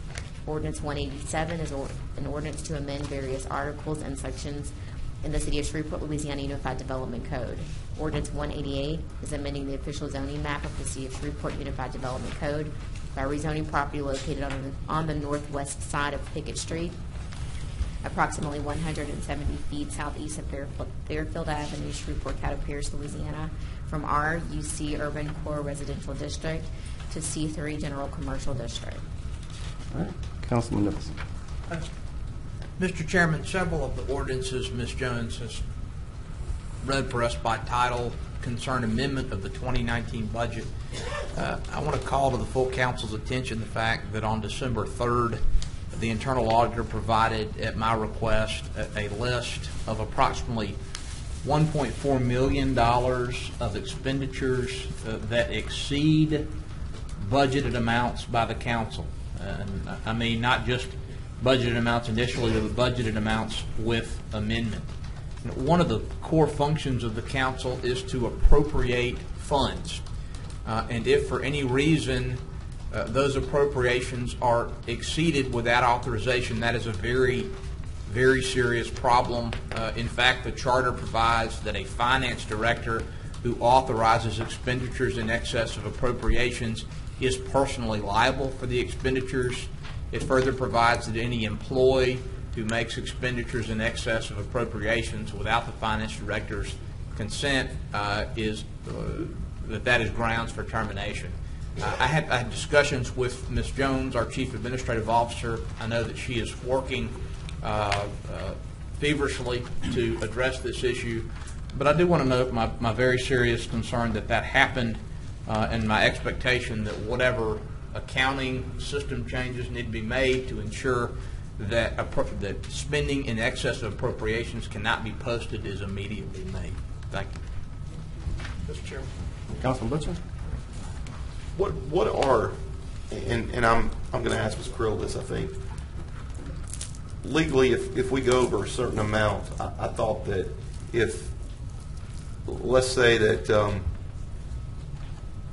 don't know, I'm just going to try to pull something. Let's say that the mayor's budget goes over by 10%. At that point, that's supposed to trigger us to to reallocate those funds or make budget amendments. Is that correct? Is there a number, like a percentage? I don't think that every time we go over, we need to be going and doing an amendment. Isn't there a number, if I recall? I am not certain. I would have to look that up. I think we're talking about two different things. One, the charter says you will not go over. I think state law says if you go over more than 10%. That's what I thought. Of the 5%. Okay. Of the total fund, then you have to do an amendment. We are talking about character level here. That's correct. But some of these numbers, and I don't know, did everybody in the council get, or just Audit and Finance Committee get this email? I believe only the committee has seen this memo. I mean, we've got some in very small numbers, and I'm not going to call out departments, but we've got some very small numbers like $2,000 or $3,000, but it equated to 800 and some odd % above the budgeted amount. So those are concerning to me. If it were 10% here or 5% here or something like, but this has obviously been going on for quite some time, and we have not amended our budget. And I just want to see what kind of, and I think Councilman Nicholson has talked about some safeguards with software and things like that would be generated to where it brings it to the council where we can amend our budget, because we sure want to make sure that we're complying with whatever charter law is and state law. We don't want to be in non-compliance. And I understand, I mean, when I was a fire chief, we might have something that might go over budget, have to go put a new pump in a truck, and we would have to amend that budget. I just want to make sure that we have some policies in place that with the administration that brings it to the council before we get to an 800% over budget. And that was a very small number, so it's easy to get to 800%, but it just looks bad. If I can respond, we did receive a copy of that report, and we are looking at our security override provisions and making sure that the finance director and the controller are the only two employees who are able to make those adjustments. Okay. However, our local requirements is that whatever the council appropriates at the character series level, that the budgets do not exceed that amount by any percentage. And so this current ordinance amendments are to correct the 2019 budgets to reallocate funds to come within that amount. Okay. But in the future, what should have happened is that those budget amendments are supposed to come to council in advance before that occurs. Or if there is an emergency or something that needs to be happen in advance, the council is notified, and a budget amendment is then forthcoming to be able to make that change legislatively. So as long as we're working to get it corrected, I mean, I'm good. Yes, and IT, we're working with IT and finance to make sure that is done by the end of the year, pulling the reports, making sure that we're accounting for all employees that have access to the accounting system, and making sure that there are only those two employees, the finance director and the controller, have the abilities to make that override. So right now, it could be done by other employees, I would assume. And that's what we're determining. Yes, we're trying to determine which employees have that capability. Well, I would think and then with that also, we'll have to revise our internal controls and procedures with accountants. So all of that's happened at all levels. Well, I appreciate our internal auditor bringing this to our attention. I don't necessarily think that this started in the administration. This started in finance, and I just want to make sure we get this safe place. And I appreciate y'all digging into it immediately, because I think immediately when we realized this, you've been working with Councilman Nicholson to try to get this corrected. So yes, sir. I appreciate it. I have Councilman Brown, but you did say the finance director and the controller, right? Yeah, that should be the only two employees. Okay, I'm sorry. Councilman Bradford. Yes, sir. Councilman Nicholson, tell me again the amount that you referenced. Councilman Brad, the amount as of November 30th of this year, there are three amounts, and I hesitate to do the math in my head and get it wrong, but it's between $1.4 and $1.5 million. It looks to me, based on comparing that number to an earlier number that was pulled on November 12th, that the amount, but for the budget amendments, would have hit about $2 million, which is a significant amount of money, of course, for our budget. So, and I haven't been privy to some of these overages in budget. So where did the money come from to make up for the overage?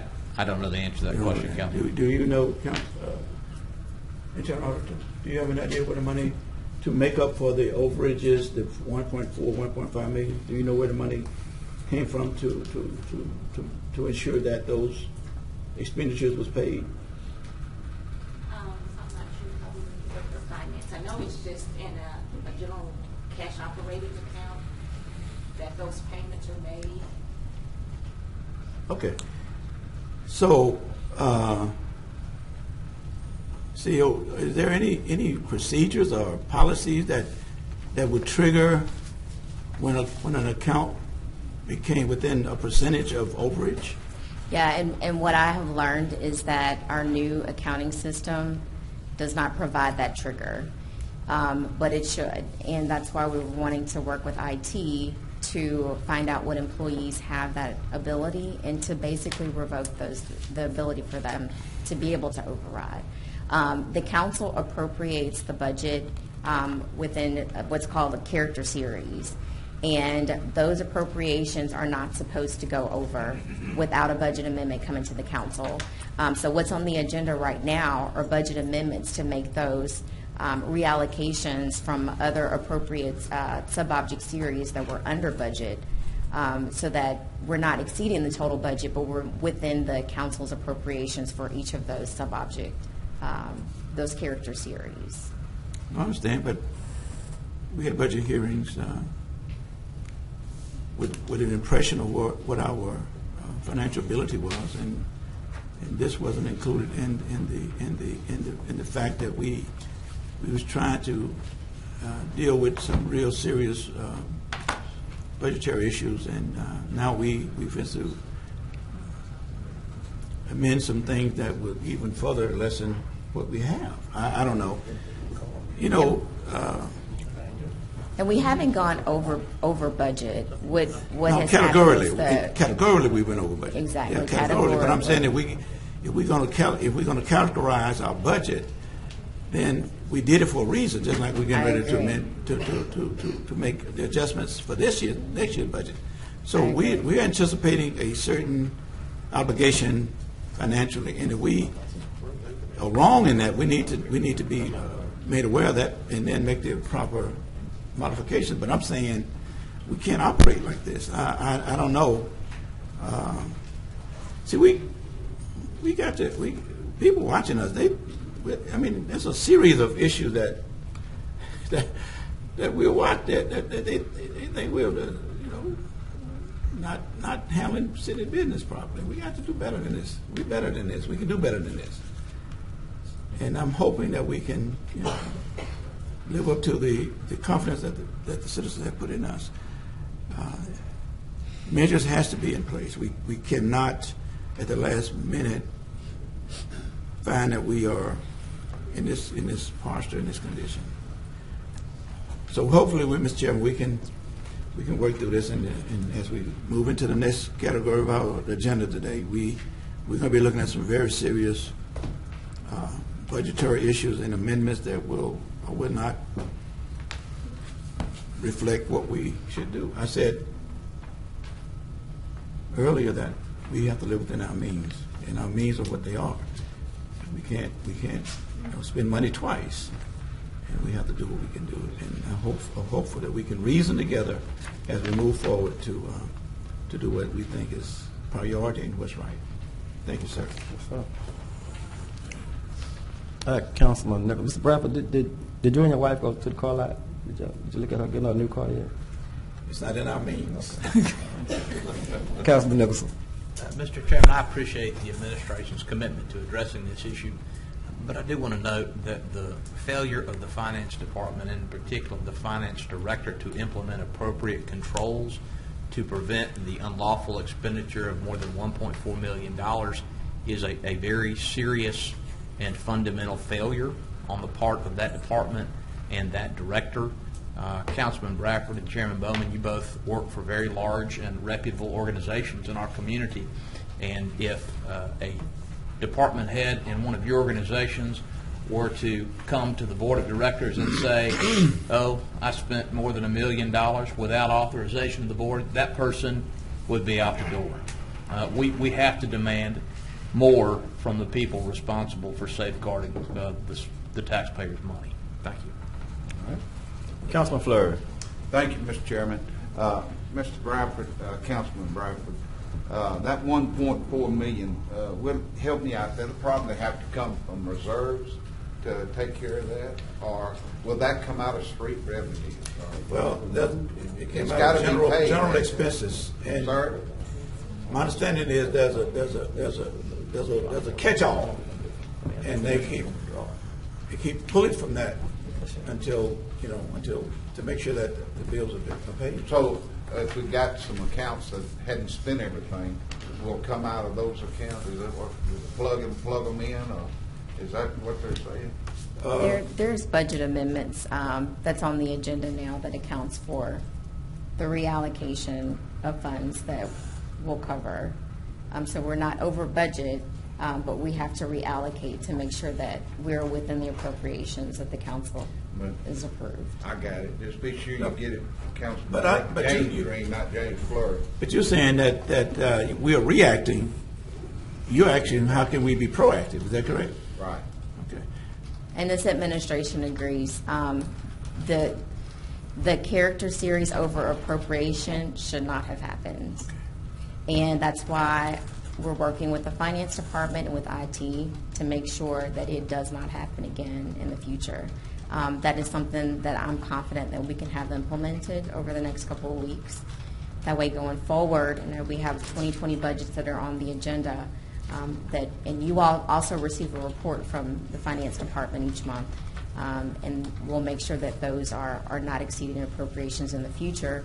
And if something happens and that there is an emergency, that you all will be notified and given the opportunity in advance to respond before that happens. But we still, in every case in advance, we have to come to the council with a budget amendment to make sure that we're not exceeding those appropriations. Got it. Okay. Thank you. Councilman Green. Thank you. Mr. Mayor, with all that's going on with what I just heard and 1.4 million, when you gave your budget and it was balanced, I was very happy. And since hearing what we just heard and our auditor and all of that, as I look at all of the amendments that has now been attached to the budget, then I look at the budget as being hijacked. And so therefore my recommendation to you would be, until we get our audit report and our city balance, that all of these amendments that's on here, of course they could have been addressed with the bond issue, but all of these amendments that's on here, if we don't defeat them, I would urge you to veto them until we get our house in order. And then once we get our house in order, sometime maybe in the summer, in the spring, then we can come back with some of these amendments. But I would ask that, and if they pass, since you have the ink pen to approve what happens, then if I were in your seat, I wouldn't approve them until Jesus comes. So that's my recommendation. If we are concerned about the audit, if we are concerned about getting our city balanced, then how can we on one end say we got a problem over here with 1.4 million, but then when we get the amendments, then we got everything on here to amend except the kitchen sink. And I think that's wrong. If we're going to be prudent on one side, we ought to be prudent on the other side. If we're prudent about getting this straight, then let us agree to get it straight. Let's agree to get it fixed. All these amendments that I see, if you had this on the agenda and your budget was unbalanced, this council would be in an uproar. So I would advise you that on tomorrow, if they don't all fail, that you would use your veto power and veto all of them until we can get a complete balance from our audit department. And I would be in hopes that the audit committee would support me on that we'll get our house in order before we start amending to buying anything or doing anything else. And that would, if I was in your seat. I'm not in your seat. I know my job and I know where my lines stop at. I'm here to vote for or against legislation. The council's job is to meet on second and fourth Mondays and Tuesdays to accept or to reject. The administration got a whole nother area, and I don't cross that line.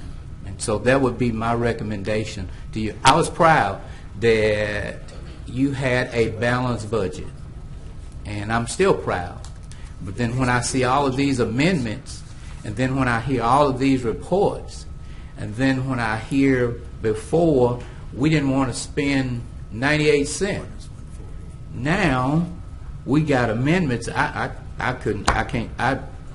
didn't go to class to count in my head, so I hadn't had a chance to count all this stuff up. But these amendments are unbelievable. So I would ask you, as mayor of this city, that until we get our audit, get all of this stuff straightened out, that we don't put any more debt. That we don't do that. And I just that's just where I stand. Thank you, Mr. Chair. All right. Thank you, Councilman Green. And by the way, every amendment I'm going to vote against, every amendment except for those that you have as what you were describing, the administration. Other than that, I will be voting against all of these amendments because I have a job to do. And I'm going to do my job to the best of my ability so that when I go home at night, I can go to sleep and sleep well. I have enough, I done lost enough of my hair worried about the church bills. And so I can't be worried about these council bills. Thank you, Mr. Chair. Thank you, Councilman Green. Vice Chair Nicholson. Mr. Chairman, to the extent Councilman Green is suggesting that we should be as fiscally responsible as we can, I agree with him. I do want to make sure that I understand the rules of the road over the next day or two. My understanding is that the administration has no veto over individual amendments. That's not how this process works. And my further understanding is that while the mayor has a line item veto that in the past has not often been exercised, he does not have the ability to veto the budget as a whole. Am I correct, Ms. Creel? I would have to look that up, Councilman. I can't give you Mr. Clerk? I thought you was directing it to me. The clerk don't know what's in my head. No, sir. I'm asking him for the rules that govern the process. I'm not. I understood what you said. No, let me explain what I said. This is what I'm saying. We got a 1.4 over Mr. Chairman, here. I have the floor and I have asked a question. Okay, go ahead. Go ahead. I figured this would press a button. When a member of the council says he's going to vote against every amendment, one regardless of substance, if Hold on. it's Let me explain I have this the floor. Hold on. Let me explain this to you. You don't control this seat. You control that one right there. That's the one you control. Get that understanding. You control right down there, not up here. And because of my amendment rights, I have the right to speak what I'm going to do. When you have the floor. Okay. I'm sorry. I have to say it's disappointing for a member to say that he will not consider the substance of amendments proposed by any colleague and that he will vote against every one. That's all I care to say about that. And when you have the floor, you can make whatever response you please. I want to understand if the clerk can tell me whether the mayor has the ability to veto the entire budget. I don't think he does, but if I'm mistaken, I would like to be corrected. And if that question can't be answered right now, that's fine. Well, I can tell you what I know. Yes, sir. If an amendment is adopted, then, and the budget is adopted as amended, I think that's the budget. The mayor has a line item veto, but once when we tried to figure out how that's exercised, we had difficulty doing it. And that's what, all I can tell you at this point. Well, I appreciate that. So I don't want there to be any confusion among the members of the council. 4 votes pass the budget. We don't need 5 because there is no veto to be overridden as it concerns the entire budget. Thank you. All right. Councilman Bradford. Mr. Chairman, I'm going to have to excuse myself after I make these comments. One of my closest friends passed away, and I'm assisting almost entirely to his preparation, funeral, homegoing preparations, and I need to excuse myself because I got to meet with some people. But let me just say this. The sensitivity of the budget is important. The mayor presented an executive budget for this council. At this point, and including tomorrow, that budget transferred to the ownership of the council. And that's why you hear people say the council carried the purse strings, because now the budget, we assume the responsibility of the budget and make the modifications that we think is necessary. I haven't reviewed all the amendments. I guess I've been preoccupied. But the responsibility of making sure that we pass a budget that is responsive to the needs of this city is what it's about. It's not personal. It's about carrying out the needs of this city, and that's what we're going to do tomorrow. It's the council's budget after today, after tomorrow, after whatever we do. So I'm gonna study these tonight, and I'm gonna do what I think is in the interest of the city. We all should look at what's in the interest of the city, and we're a democracy, like I said, and we'll carry ourselves in that order, in a professional and prudent order, to pass a budget that is reflective of the needs of this city. I agree with Councilman Green.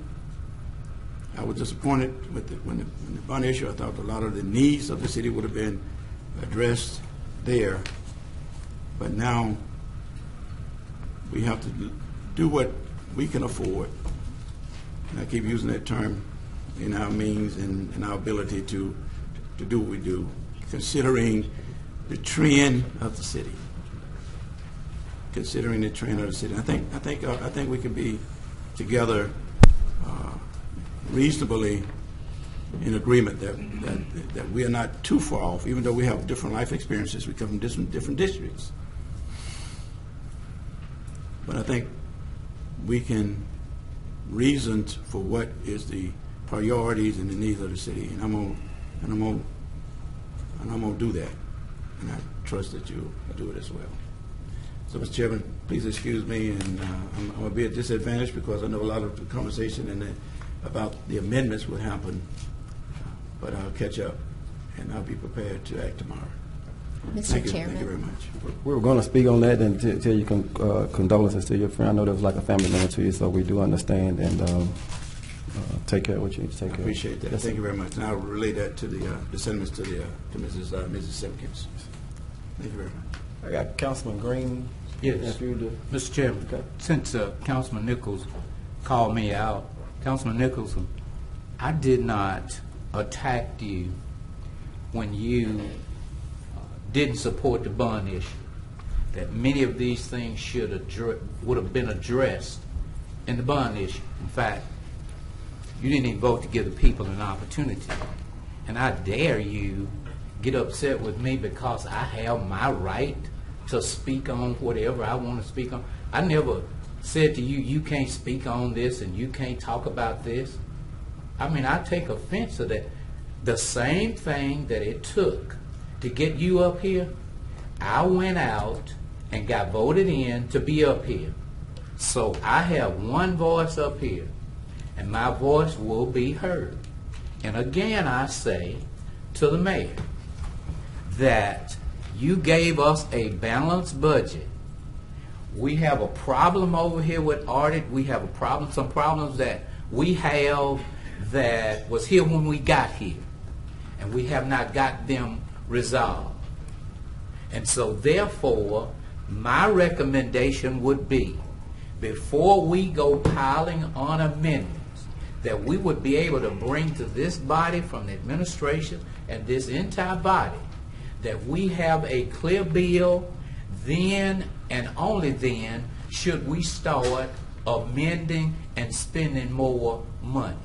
Now, that's my request. Now, however you feel about that, that's down in your seat. Don't ever cross the line and come to District F, because that's my seat. And I won't ever cross lines down in your seat. So, however that made you excited or whatever, just know your seat is there. This is my seat here. And I have the right, as any other council member up here, to speak what's on my heart or speak what's right for this city. So I'd appreciate it. I will never cross the line with you. And please don't think that I'm a boy that you can cross the line with me. Thank you, Mr. Chairman.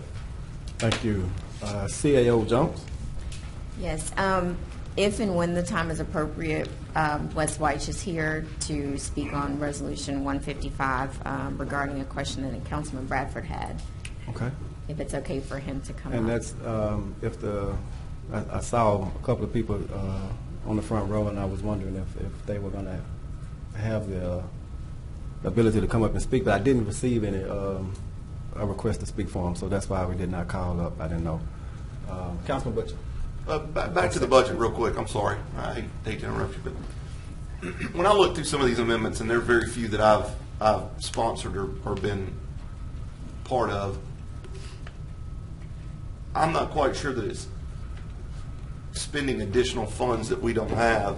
It looks more like, to me, reallocation of some funds and maybe some decreasing of some spending that might help us to go have a little bit more of a robust surplus.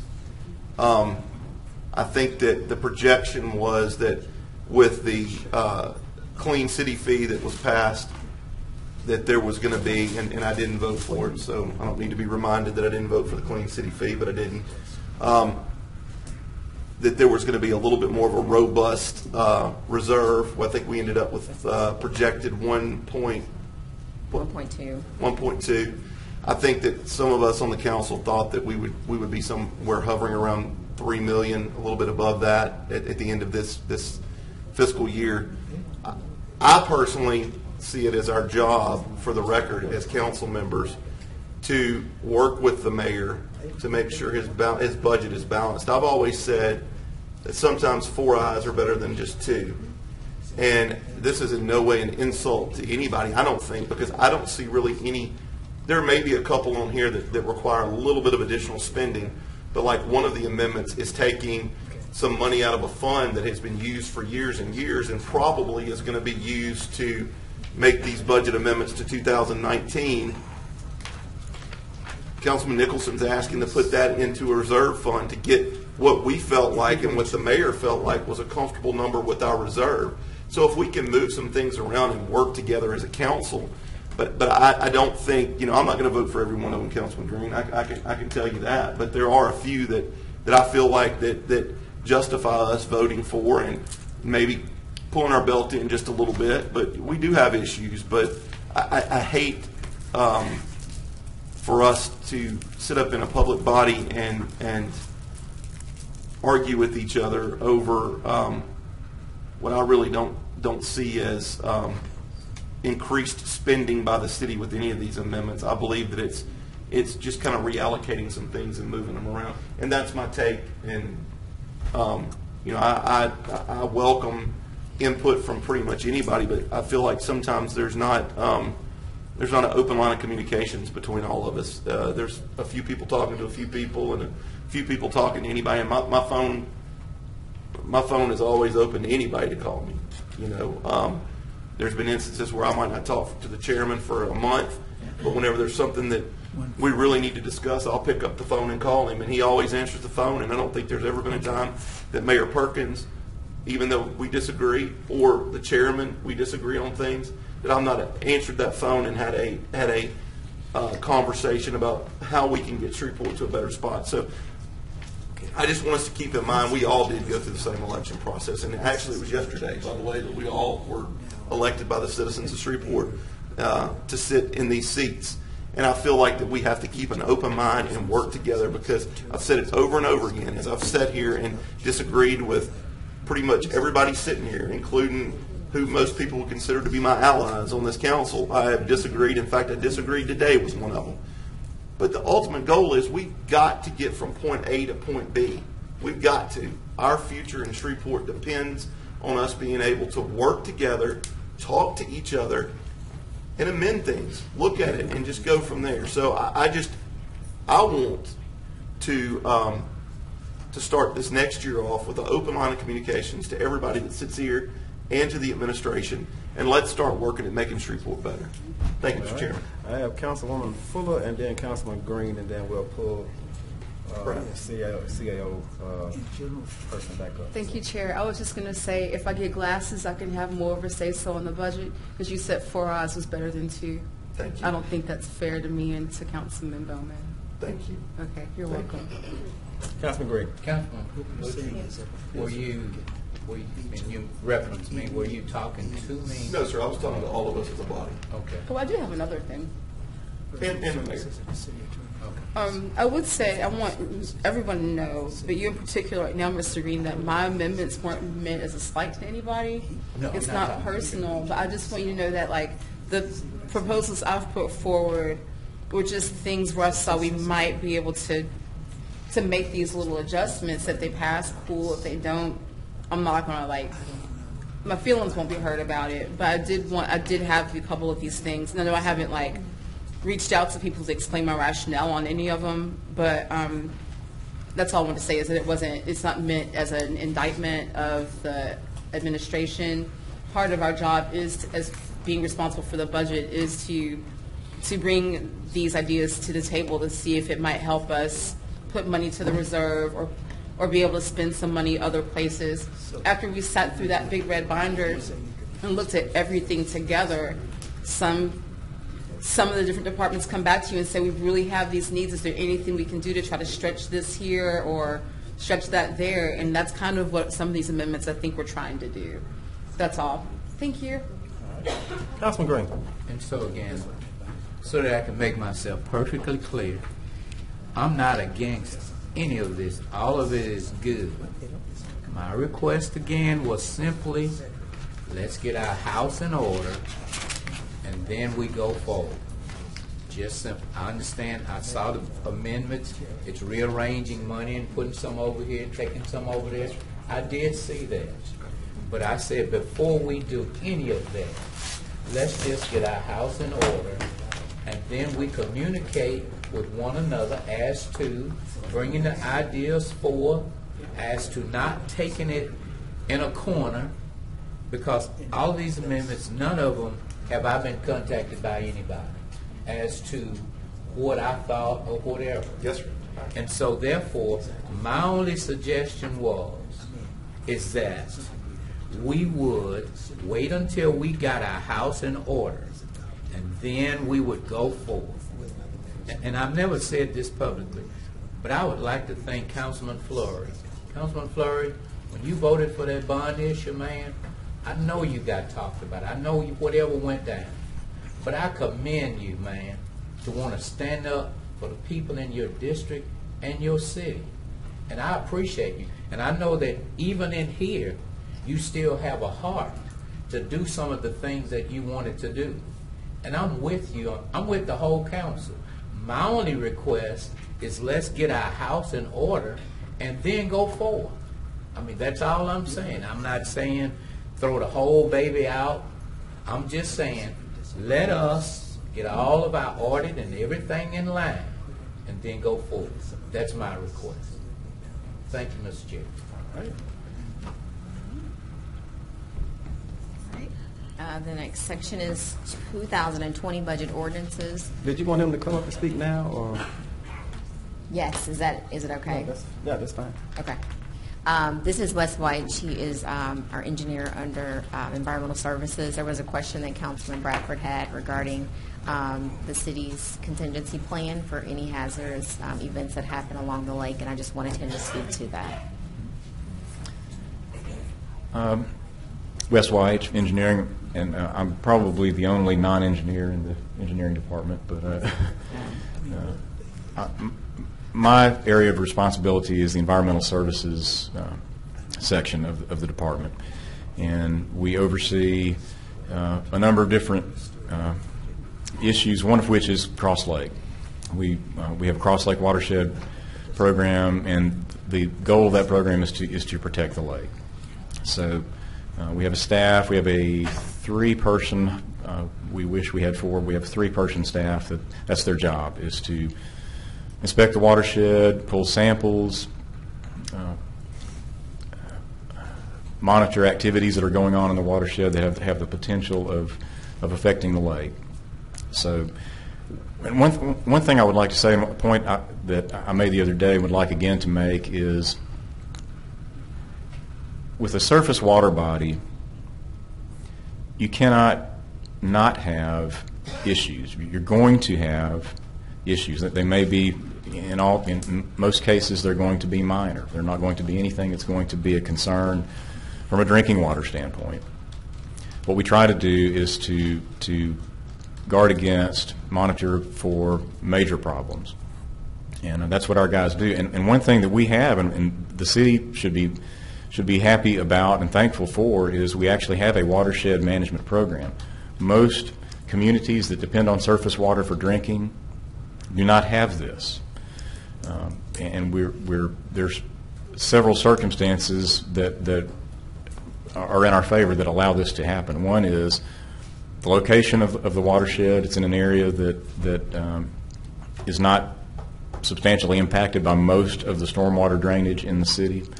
Another is the city actually has authority that was granted to it by the state legislature to enforce water quality issues in the watershed beyond the city limits. It's not something that you would expect to see, and sometimes we have raised eyebrows when our trucks roll up at somebody's house that's 10 miles outside the city limits because we have a concern about what may be going on out there. We actually have the authority to take action, and that's not something I hear it all the time from other cities that depend on surface water for drinking. They don't have that ability. So that's what we do. We try to prevent there from being issues in the lake. I'm not sure if I'm addressing the specific question, but that's what our watershed management program tries to do. I wish Mr. Bradford was still here, and maybe we need to bring this up whenever he gets back, or maybe we need to come up with a list of questions and maybe address it on the 19th. One thing I wanted to, and I'm trying to recall something. I think that we're talking about our water supply. We have several tributaries that go into Cross Lake. Right. That's correct. And wasn't there a leak somewhere up, golly, in Mooringsport or something like that? That was an oil leak that was threatening Cross Lake at some point, and they had to put up dikes and all that. If it were maybe around about 2 or 3 years ago. Yeah, we had one not around Mooringsport, but further, I guess, south of there toward the west. Our guys, our watershed staff, actually came across an area where an oil pipeline had ruptured, and they were able to. They found it. We didn't know about it, but for the fact that our guys found it, and made sure that cleanup took place, made sure that there was no off-site issues that resulted from it. So it does happen. I'm extremely concerned about anything that could pollute our water system. I mean, our drinking water is, but I think a lot of people lose sight that Bossier City gets their water from the Red River, which has many more tributaries flowing into it. So I guess that in relation to the application for the pipeline, I just want to make sure that we do our due diligence and make sure that, because it is going to be untreated from what I understand, and I'll ask that question to them, that it's more of a gathering line, not a distribution line. And I think that from what I'm hearing and from what I've seen in the past, even there was a question asked by Councilman Bradford about the Cross Lake Bridge. I remember when they constructed it, it was built kind of at an angle, and there's like these reservoirs that run underneath it, and they go into holding ponds on the east and west side. I mean, that's all checked regularly by the city, I would assume. It's yeah. Of course, the bridge is DOTD, but in fact, we have been in touch with DOTD over the past few months, we try to stay in touch with them yearly to make sure they're inspecting that system. And they just completed an inspection, and I understand whatever issues they found within the next week or two they're supposed to address. That there is a fail-safe in place if an 18-wheeler tanker truck Correct. carrying some hazardous material were to spill. The second issue that's been raised is the training, which I think is a little bit more concerning even than the pipeline. Are there any federal grants out there that could move that train track? Have we looked into that? We have looked into it. We have not had any luck with that. Most of the rail yard actually is outside of the watershed, even though it's near the lake.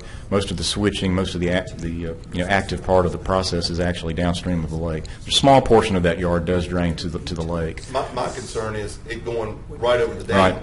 I mean if we could take that small section, which I would assume is 10,000 feet, something like that, and maybe reroute it, that would be something that I think that maybe the administration should maybe look at and talk to the federal government about getting that away from our water source if it could happen. You don't think that can happen? Listen, you're going, these people have, KCS Railroad is one of the premier railroads in the United States. They run almost all into Canada and Mexico.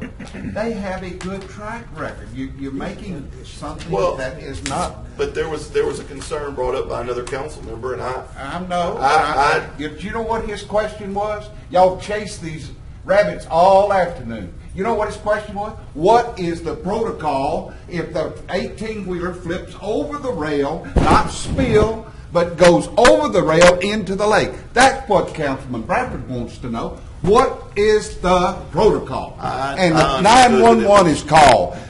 Wolverton, he gets out there. Then he gets a hold of the environmental people. You've been a fireman. You know there's a protocol. That's what Councilman Bradford wanted to know. What is the protocol? Thank you. Councilman Butcher? Having said that, I think we got everything we need. Thank you. You said you're tired. Y'all chasing these rabbits. Yeah. Y'all chase rabbits on your own time. What else can be said after that? Mr. Clerk, we have Mr. Pratt and some other representatives of that entity. What is the proper procedure for allowing them to speak now? A motion to suspend the rules, or can we invite them without that? Chair. All right. Second. Was that even necessary? I'm not sure, but I want to do things right, Council. Okay. So there's been a motion to suspend the rules, properly seconded. Please vote. Fleur, you sent some of them flat rabbits over to district council. The motion carries with 5-2 out of chamber. Mr. Pratt, would you like to speak, please, sir? All right, thank you, Mr. Acting Chairman and councilmen and women in the mayor's office. Last week, we did meet with the infrastructure committee. I forgot to say, Paul Pratt, 935 East 70th. Today, I have my client here, Pine Wave Energy Partners from Fort Worth, Texas. I did tell them early this year that Shreveport was open for business. And they talked to me about their grand ideal of oil and gas exploration in our city. Not only are we seeking a servitude right-of-way agreement with the city of Shreveport, we do have other things that we're requesting. Purchase of water, for example, which would lead to about $1 million in revenue for the city of Shreveport. But last week we did request a meeting so that we can talk about this, where we can ease some of those concerns regarding safety around our public drinking water. Pipeline safety is probably one of the safest means for transporting natural gas in America right now. We're not talking about oil, we're talking about natural gas. I do have Neil Hamilton here, who represents Pine Wave Energy Partners, who would like to come up and say something about their safety record and them wanting to come into the Shreveport community and be a great corporate citizen, not just to transport oil and gas or natural gas here, but to be embedded in this community by helping us to grow. In addition to that, we have Mr. Jamie Burns, who represents the Department of Natural Resources. I know last week there was some debate about who are actually the experts about oil and gas development. They're the ones that regulate pipeline development as well as drilling. And so we invited him here today to talk about the safety record of natural gas development as well as pipelines. So I'm going to ask Neil to come up first, and then we'll hear from Jamie Burns. We just wanted to go on the record. I know this is still language that we're talking about, putting this together. We just want the city to be open. Let's discuss. Let's make this work. And if we can't make it work, we'll find other means to make it work somewhere else. But I just want you guys to be open. So thank you. Thank you, Paul. As Paul mentioned, my name is Neil Hamilton. I'm the land manager and representative for Pine Wave Energy Partners and Cross Lake Gathering. I really wanted to just introduce myself and let you guys and girls know that all of your concerns were heard last week at the Infrastructure Committee meeting. And Councilman Nicholson, I wanted to further address some of the things that you mentioned earlier in regards to the agreement, 48-inch depth, and the product that is going to be running through the line. And there was a third request from the engineering group as far as that there be no disturbance of the surface of the land. All of those have been addressed. 48 inches is the minimum depth that we've been told will be required, but that's surely not only what we will adhere to. We plan on get a bit deeper than that. We are working with engineering to come to an agreement as to where that might be. And also from a product standpoint, in our revised agreement that we submitted to engineering, we are working to hone in on what the exact products will be that are running through that line. So all of the specifics that have been addressed by engineering have been resubmitted to Mr. Patrick Furlong and the engineering group, and we're working through that diligently. And we want to do business with you guys, and we're trying to partner with every person and resource that we can to get your questions answered and your needs met. And I think most importantly, we start with Department of Natural Resources and Jamie Burns, who's with the Pipeline Division, and can maybe answer any of your questions that you may have. Jamie? Hello, everyone. My name is Jamie Burns. I'm with the Department of Natural Resources. I'm a conservation program manager. I've been with the department since 2011, and I oversee the inspection of natural gas and hazardous liquid pipelines for Northwest Louisiana. At this time, if you have any questions related to the industry. Mr. Chairman. Councilman Nicholson. Mr. Burns, thank you for being here today. If you would, please, you've told us your position. Are you an engineer? I am not an engineer. Okay. I'm an inspector. Okay. I graduated from Northwestern State University, bachelor's degree, concentration in Unified Public Safety Administration and Social Science. And I've been with the department since 2011 doing inspections. How many lakes, which are primary water supplies, have natural gas pipelines running under them in Northwest Louisiana? That's a very good question. I will be happy to go back and speak with the office so we can give you the correct amount that do have those pipelines running under. Okay. I understand from our infrastructure committee meeting that there is a transmission pipeline that was there before Cross Lake was built. Are you aware of any other? Well, let me ask it this way so you'll be sure to know the answer.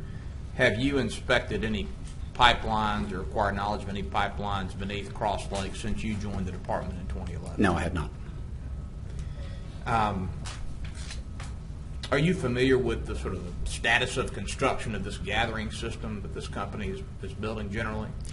No. What happens in our process is what we do is we oversee construction for regulated pipelines, whether it be transmission, gathering, distribution. When they are going to be regulated, at that point, that is when we take over in that process. As of right now, the pipeline in question is not regulated, so we don't have any part of that process. Not regulated because it's not yet ready to gather gas. That's right. That's right. You've inspected these pipelines since 2011. Do natural gas pipelines sometimes rupture or leak? They do. Okay, that happens. Yes, sir. Is it possible that a natural gas pipeline placed under Cross Lake might at some point in the future rupture or leak? That's an absolute possibility. This may not be a question for you, but I'll ask it because you're here to provide support to the company or to answer our questions. Why should we not require this company simply to go around the lake? I mean, why should the city grant a servitude for $150,000 for a pipeline that might leak at some point in the future? Well, for our department, we don't promote the construction of pipelines. We simply promote the safety of transportation. So if you enter into a partnership and we regulate it, what we do is we make sure that that all of the applicable codes in 192 are upheld for that gathering system. Well, and I appreciate that clarification. I'll restate it just so that it's clear for the record and the public. You're not here to advocate for the construction of this pipeline. I am not. The department takes no position on whether this pipeline should or should not be placed under Cross Lake. No, sir. We are. We've been asked that if you do engage in a partnership, that as a regulatory authority, that we do become a part of the process of the construction and for all the monitoring and regulatory compliance. Okay. Those are all my questions, Mr. Chairman. All right. Anyone else? Councilwoman Fuller? No, just a statement that we will be going back into another infrastructure committee meeting where we can further discuss all of this. But I think it might be helpful if we send you questions ahead of time so y'all can actually be prepared. Absolutely. At any time, if anybody has any questions. We might have actually suggested that so that you might have answers for us. Oh, absolutely. Okay. Well, I would like, Mr. Chairman, to address the question of the gentleman from Fort Worth. You're from Fort Worth? I'm sorry, I forgot. Yes, I am. Okay. State your name again, I'm sorry. I'm sorry? State your name again. Neil Hamilton. Mr. Hamilton, I want to thank you for being here and reiterate what I said in the Infrastructure Committee meeting, which is I am in no way opposed to oil and gas development in the state. Oil and gas is a critically important part of our economy. That's not why I raised the concerns that I did. I'm just trying to understand from the city's perspective why we shouldn't politely decline the request for a servitude under the lake and suggest that you just go around it. I know there's some additional cost. One of your representatives at the Infrastructure Committee meeting said those costs would be in the range of $650,000. That's a lot of money by any measure, but if you're talking about a gathering system that is going to move billions of dollars of gas over its lifetime, it's not an insurmountable sum by any means. I assume that this gathering system is already largely constructed. Is that true? A portion of it. Okay. This is our last leg of right-of-way. Okay. So you've acquired right-of-way for everything except this. That's correct. And so just in candor, if we decline a servitude, you're not going to not build your gathering system. You're just going to incur additional costs to take another route. I mean, isn't that true? Yes. Okay. All right. Thank you very much. Yep. Thank you. Anyone else? Seeing none. Ms. Jones, you want to continue? I'm sorry. Would you like to continue? Yes, sir. Well, the next section is 2020 budget ordinances. Ordinance 140 is adopting the 2020 Capital Projects Fund budget.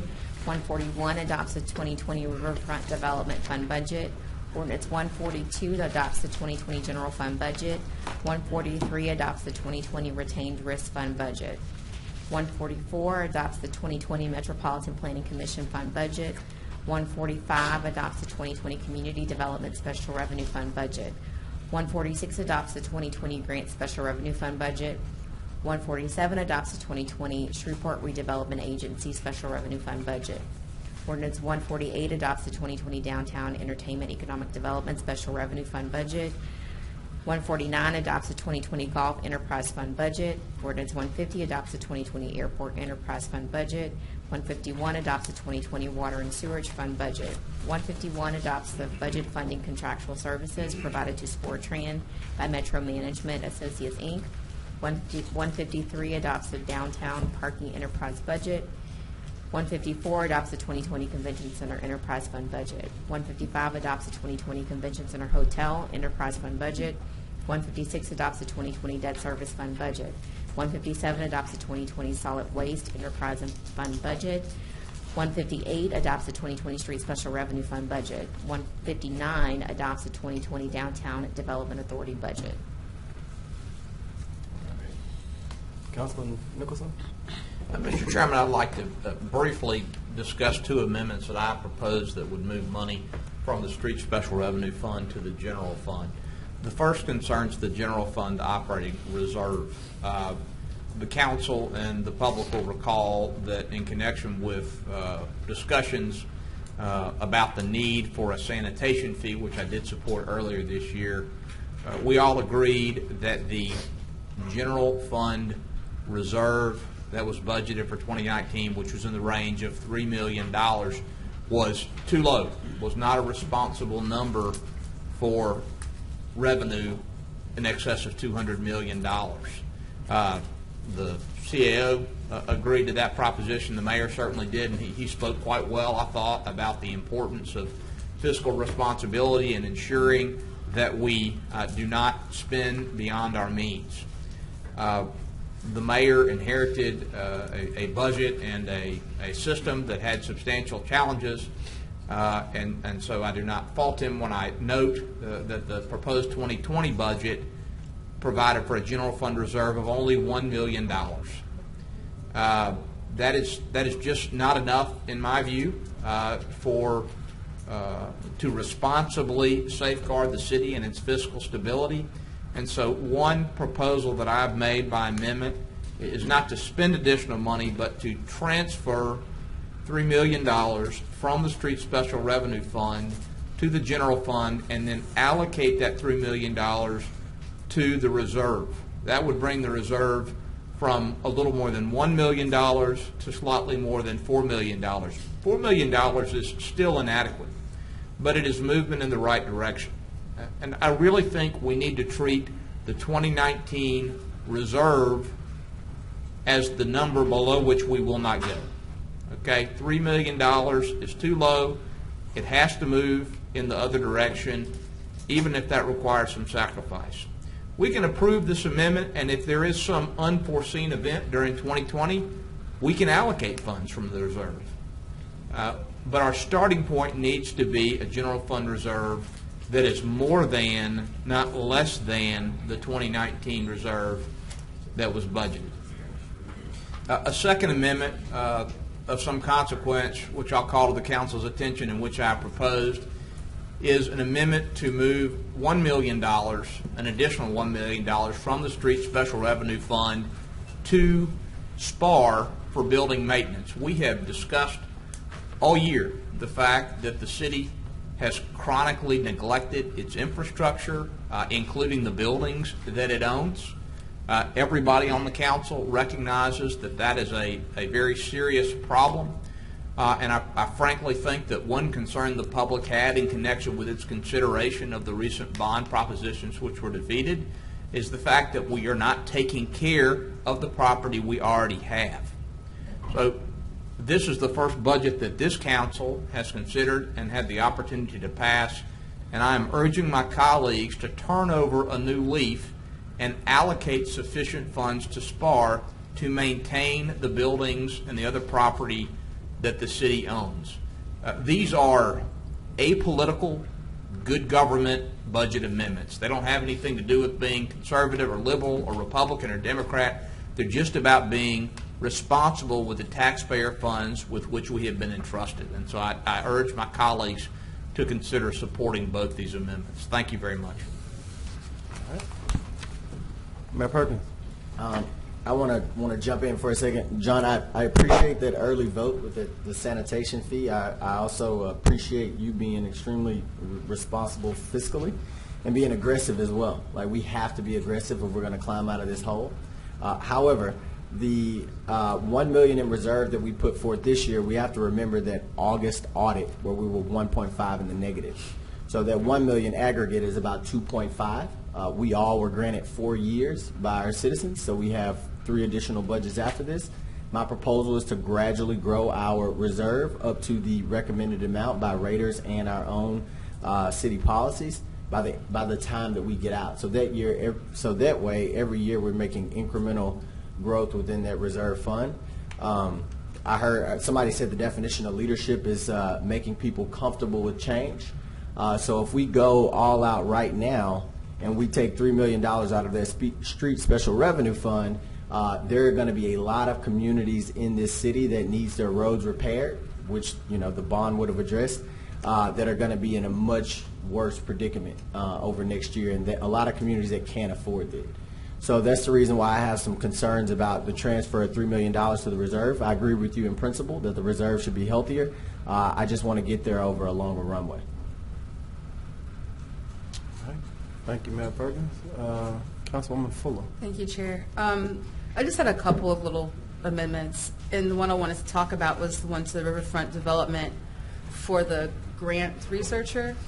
I do believe that that is a valid, it would be a valid employee to have in the future, but I'm proposing that we give the MPC back their planner this year, using that 40 plus another 25 from riverfront development, just so we can keep that department running and maybe get it running a little faster, and then come back and look at that other position next year.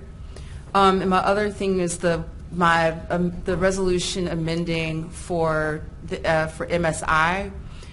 I would like to do an amendment to that for it to be 50 to MSI and 25 to African American Chamber, if people would be amenable to that. What was that again, Councilman? 50 to MSI and 25 to African American Chamber. Yeah. Oh. Sure. Mayor. I yield to the mayor. Mayor Perkins. Yeah. So two things. The MPC. It wasn't. If you look at the fiscal construct of the MPC and the budget that they get from on the public side.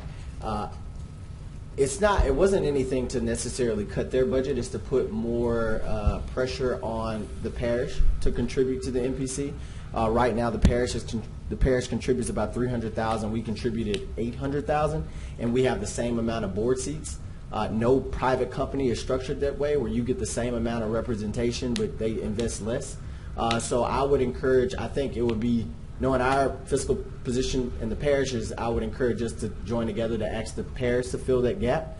I like the funds, and it kind of goes back to what I want to do with the Street Special Revenue Fund, to remain dedicated to what they're supposed to be for. And that Red River Development Fund, in its bylaws, talked about economic development entities, so I want to keep the funding there. And the last point about the MSI versus the African American Chamber, that's going to be up to the council how you all divvy it up. My suggestion was put forth because of an objective measure that I'd like us to go from going forward, and we can write this out in policy, but I'd much rather see our dollars invested in institutions that can justify in a granular way where each dollar is going and the impact that they're having on the community. The African American Chamber provided it. I did not get that from MSI, and maybe it can be provided. So that's going to be up to you all how you decide that. But that's our justification why the budget is allocated in the manner that it is right now. Mr. Chairman? Okay, Councilman Butcher, I'm sorry. So if we allocate 52, you're saying 25 to the African American Chamber? Mm-hmm.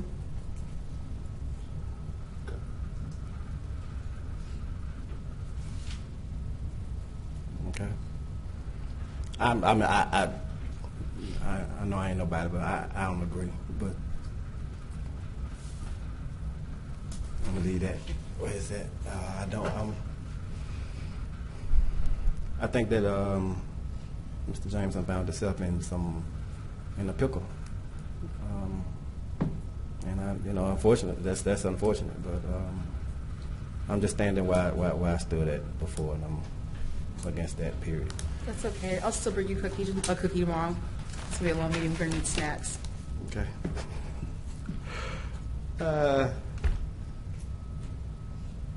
We have any table legislation? Mr. Chairman, I'd like to make a motion to, what's the diction? Take up from the table, remove from the table? What do we? To remove from the table ordinance 161 of 2019 so that the council can further consider that legislation on the 19th of this month. What is that, John? This concerns the alcohol hours that we discussed during the meeting. I was going to bring today. that up in a minute. But yeah.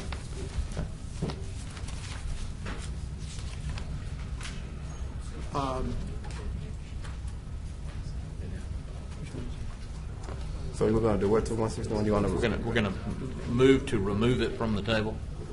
Can we do that tomorrow? Oh, I'm sorry. Yes, you're right. We should do that tomorrow. Thank you. Remind, put it on. We'll remind you.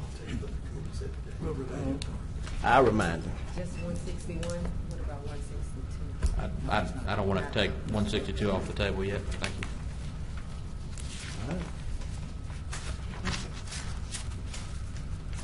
you. Any table legislation? Trying to get that. I don't think so. Okay. We don't have any practice time. We don't have any appeals today, am I correct? Well, Mr. Chairman, on tomorrow, we place the appeal back on for the tower. And tomorrow, based on the actions on the Mr. Fleury's intent, I think we will take that off, and we would ask you to remove that from the agenda tomorrow. Tomorrow. Okay. That's the MPC case number 19-301-WFC. It was only put on there in the event that his motion was adopted. Okay. All right.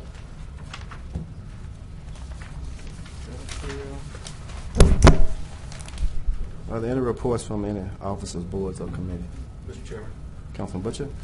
The Public Safety Committee met today at 10:30.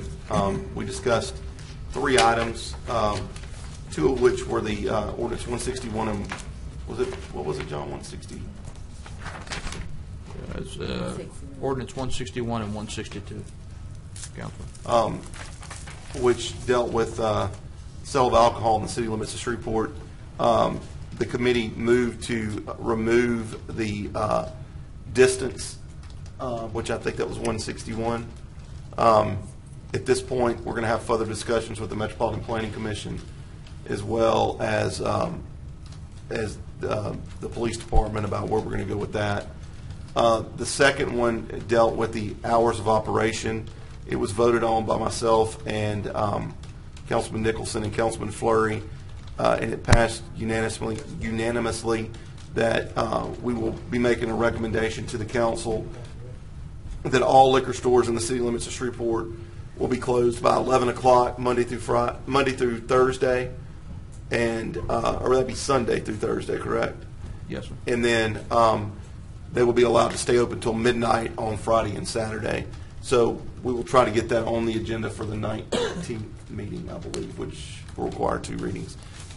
Just a note, there were some representatives of liquor stores there, and there was really no opposition to that time change. The third thing that we discussed was the possible BHP building at the corner of Preston and Ninth Street. We did take a tour there. The police chief and I would say a good number of his executive staff visited the building with us, along with Councilman Fleury and Councilman Nicholson and myself and Mr. Thompson. I'm not sure, exactly. I will say that the building, I believe, fits some of the boxes. However, I think that I'm not the police chief and I'm not the one making the decision. So I will say this, that I believe it's a consensus of the Public Safety Committee that whatever the chief decides, we will work with him in any way we can. I think one of the big things about is the design of the building. It's split up into 4 different parts. It has a center core, and then it splits off.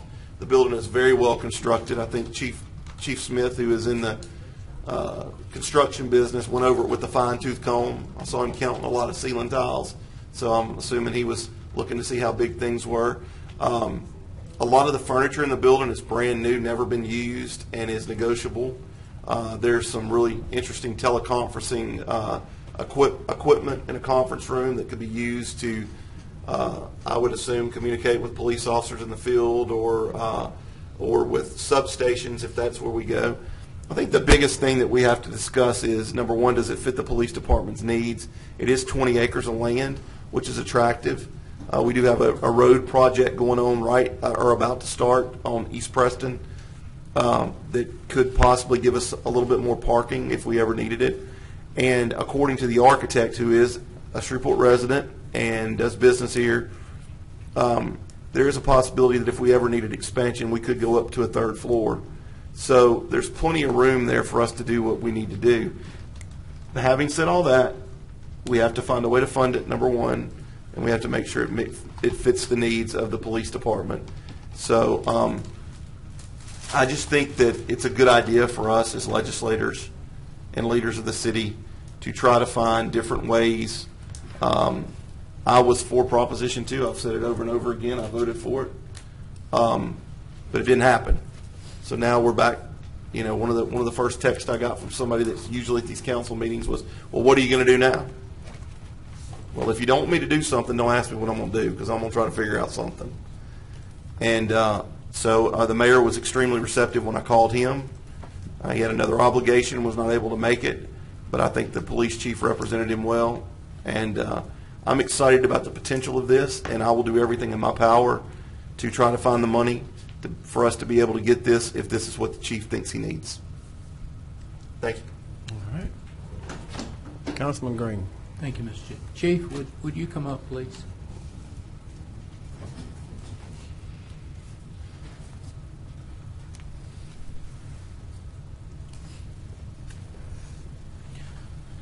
Thank you, Chief. Chief, I just want to say I appreciate all of you. I appreciate everything y'all do. I did everything that was in my power to get this bond issue passed. I made videos, I talked on the radio, I did everything. And I know that you and Chief Wolverton, when it failed, I know your hearts was hurt. But I also want to say to y'all, keep the faith. A delay is not a denial. Sometimes God allows things to happen just to bring us closer to Him. And in my life, I don't settle for the this or for the that. If I ask God for something, I just believe that He's going to deliver, but it's going to be in His time. And I'd just like for you to just pass the word on to all of the people. You also, Chief, that a delay is not a denial. I believe that all of this is going to happen in due season. It's just that in America today, there's an evil spirit. There's a bad spirit. And people are just mad about whatever. It was not a bad bond deal. It's just that it was basically almost 50-50 that people say yes, people say no. But I'd just like for you and your people to know, and as well as you, Chief, that a delay is not denial. And I believe that in due season, all of this is going to come. And I just wanted to give you those encouraging words. Yes, sir. All right. Thank you, Chief. Mr. Thompson, is there a clerk's report?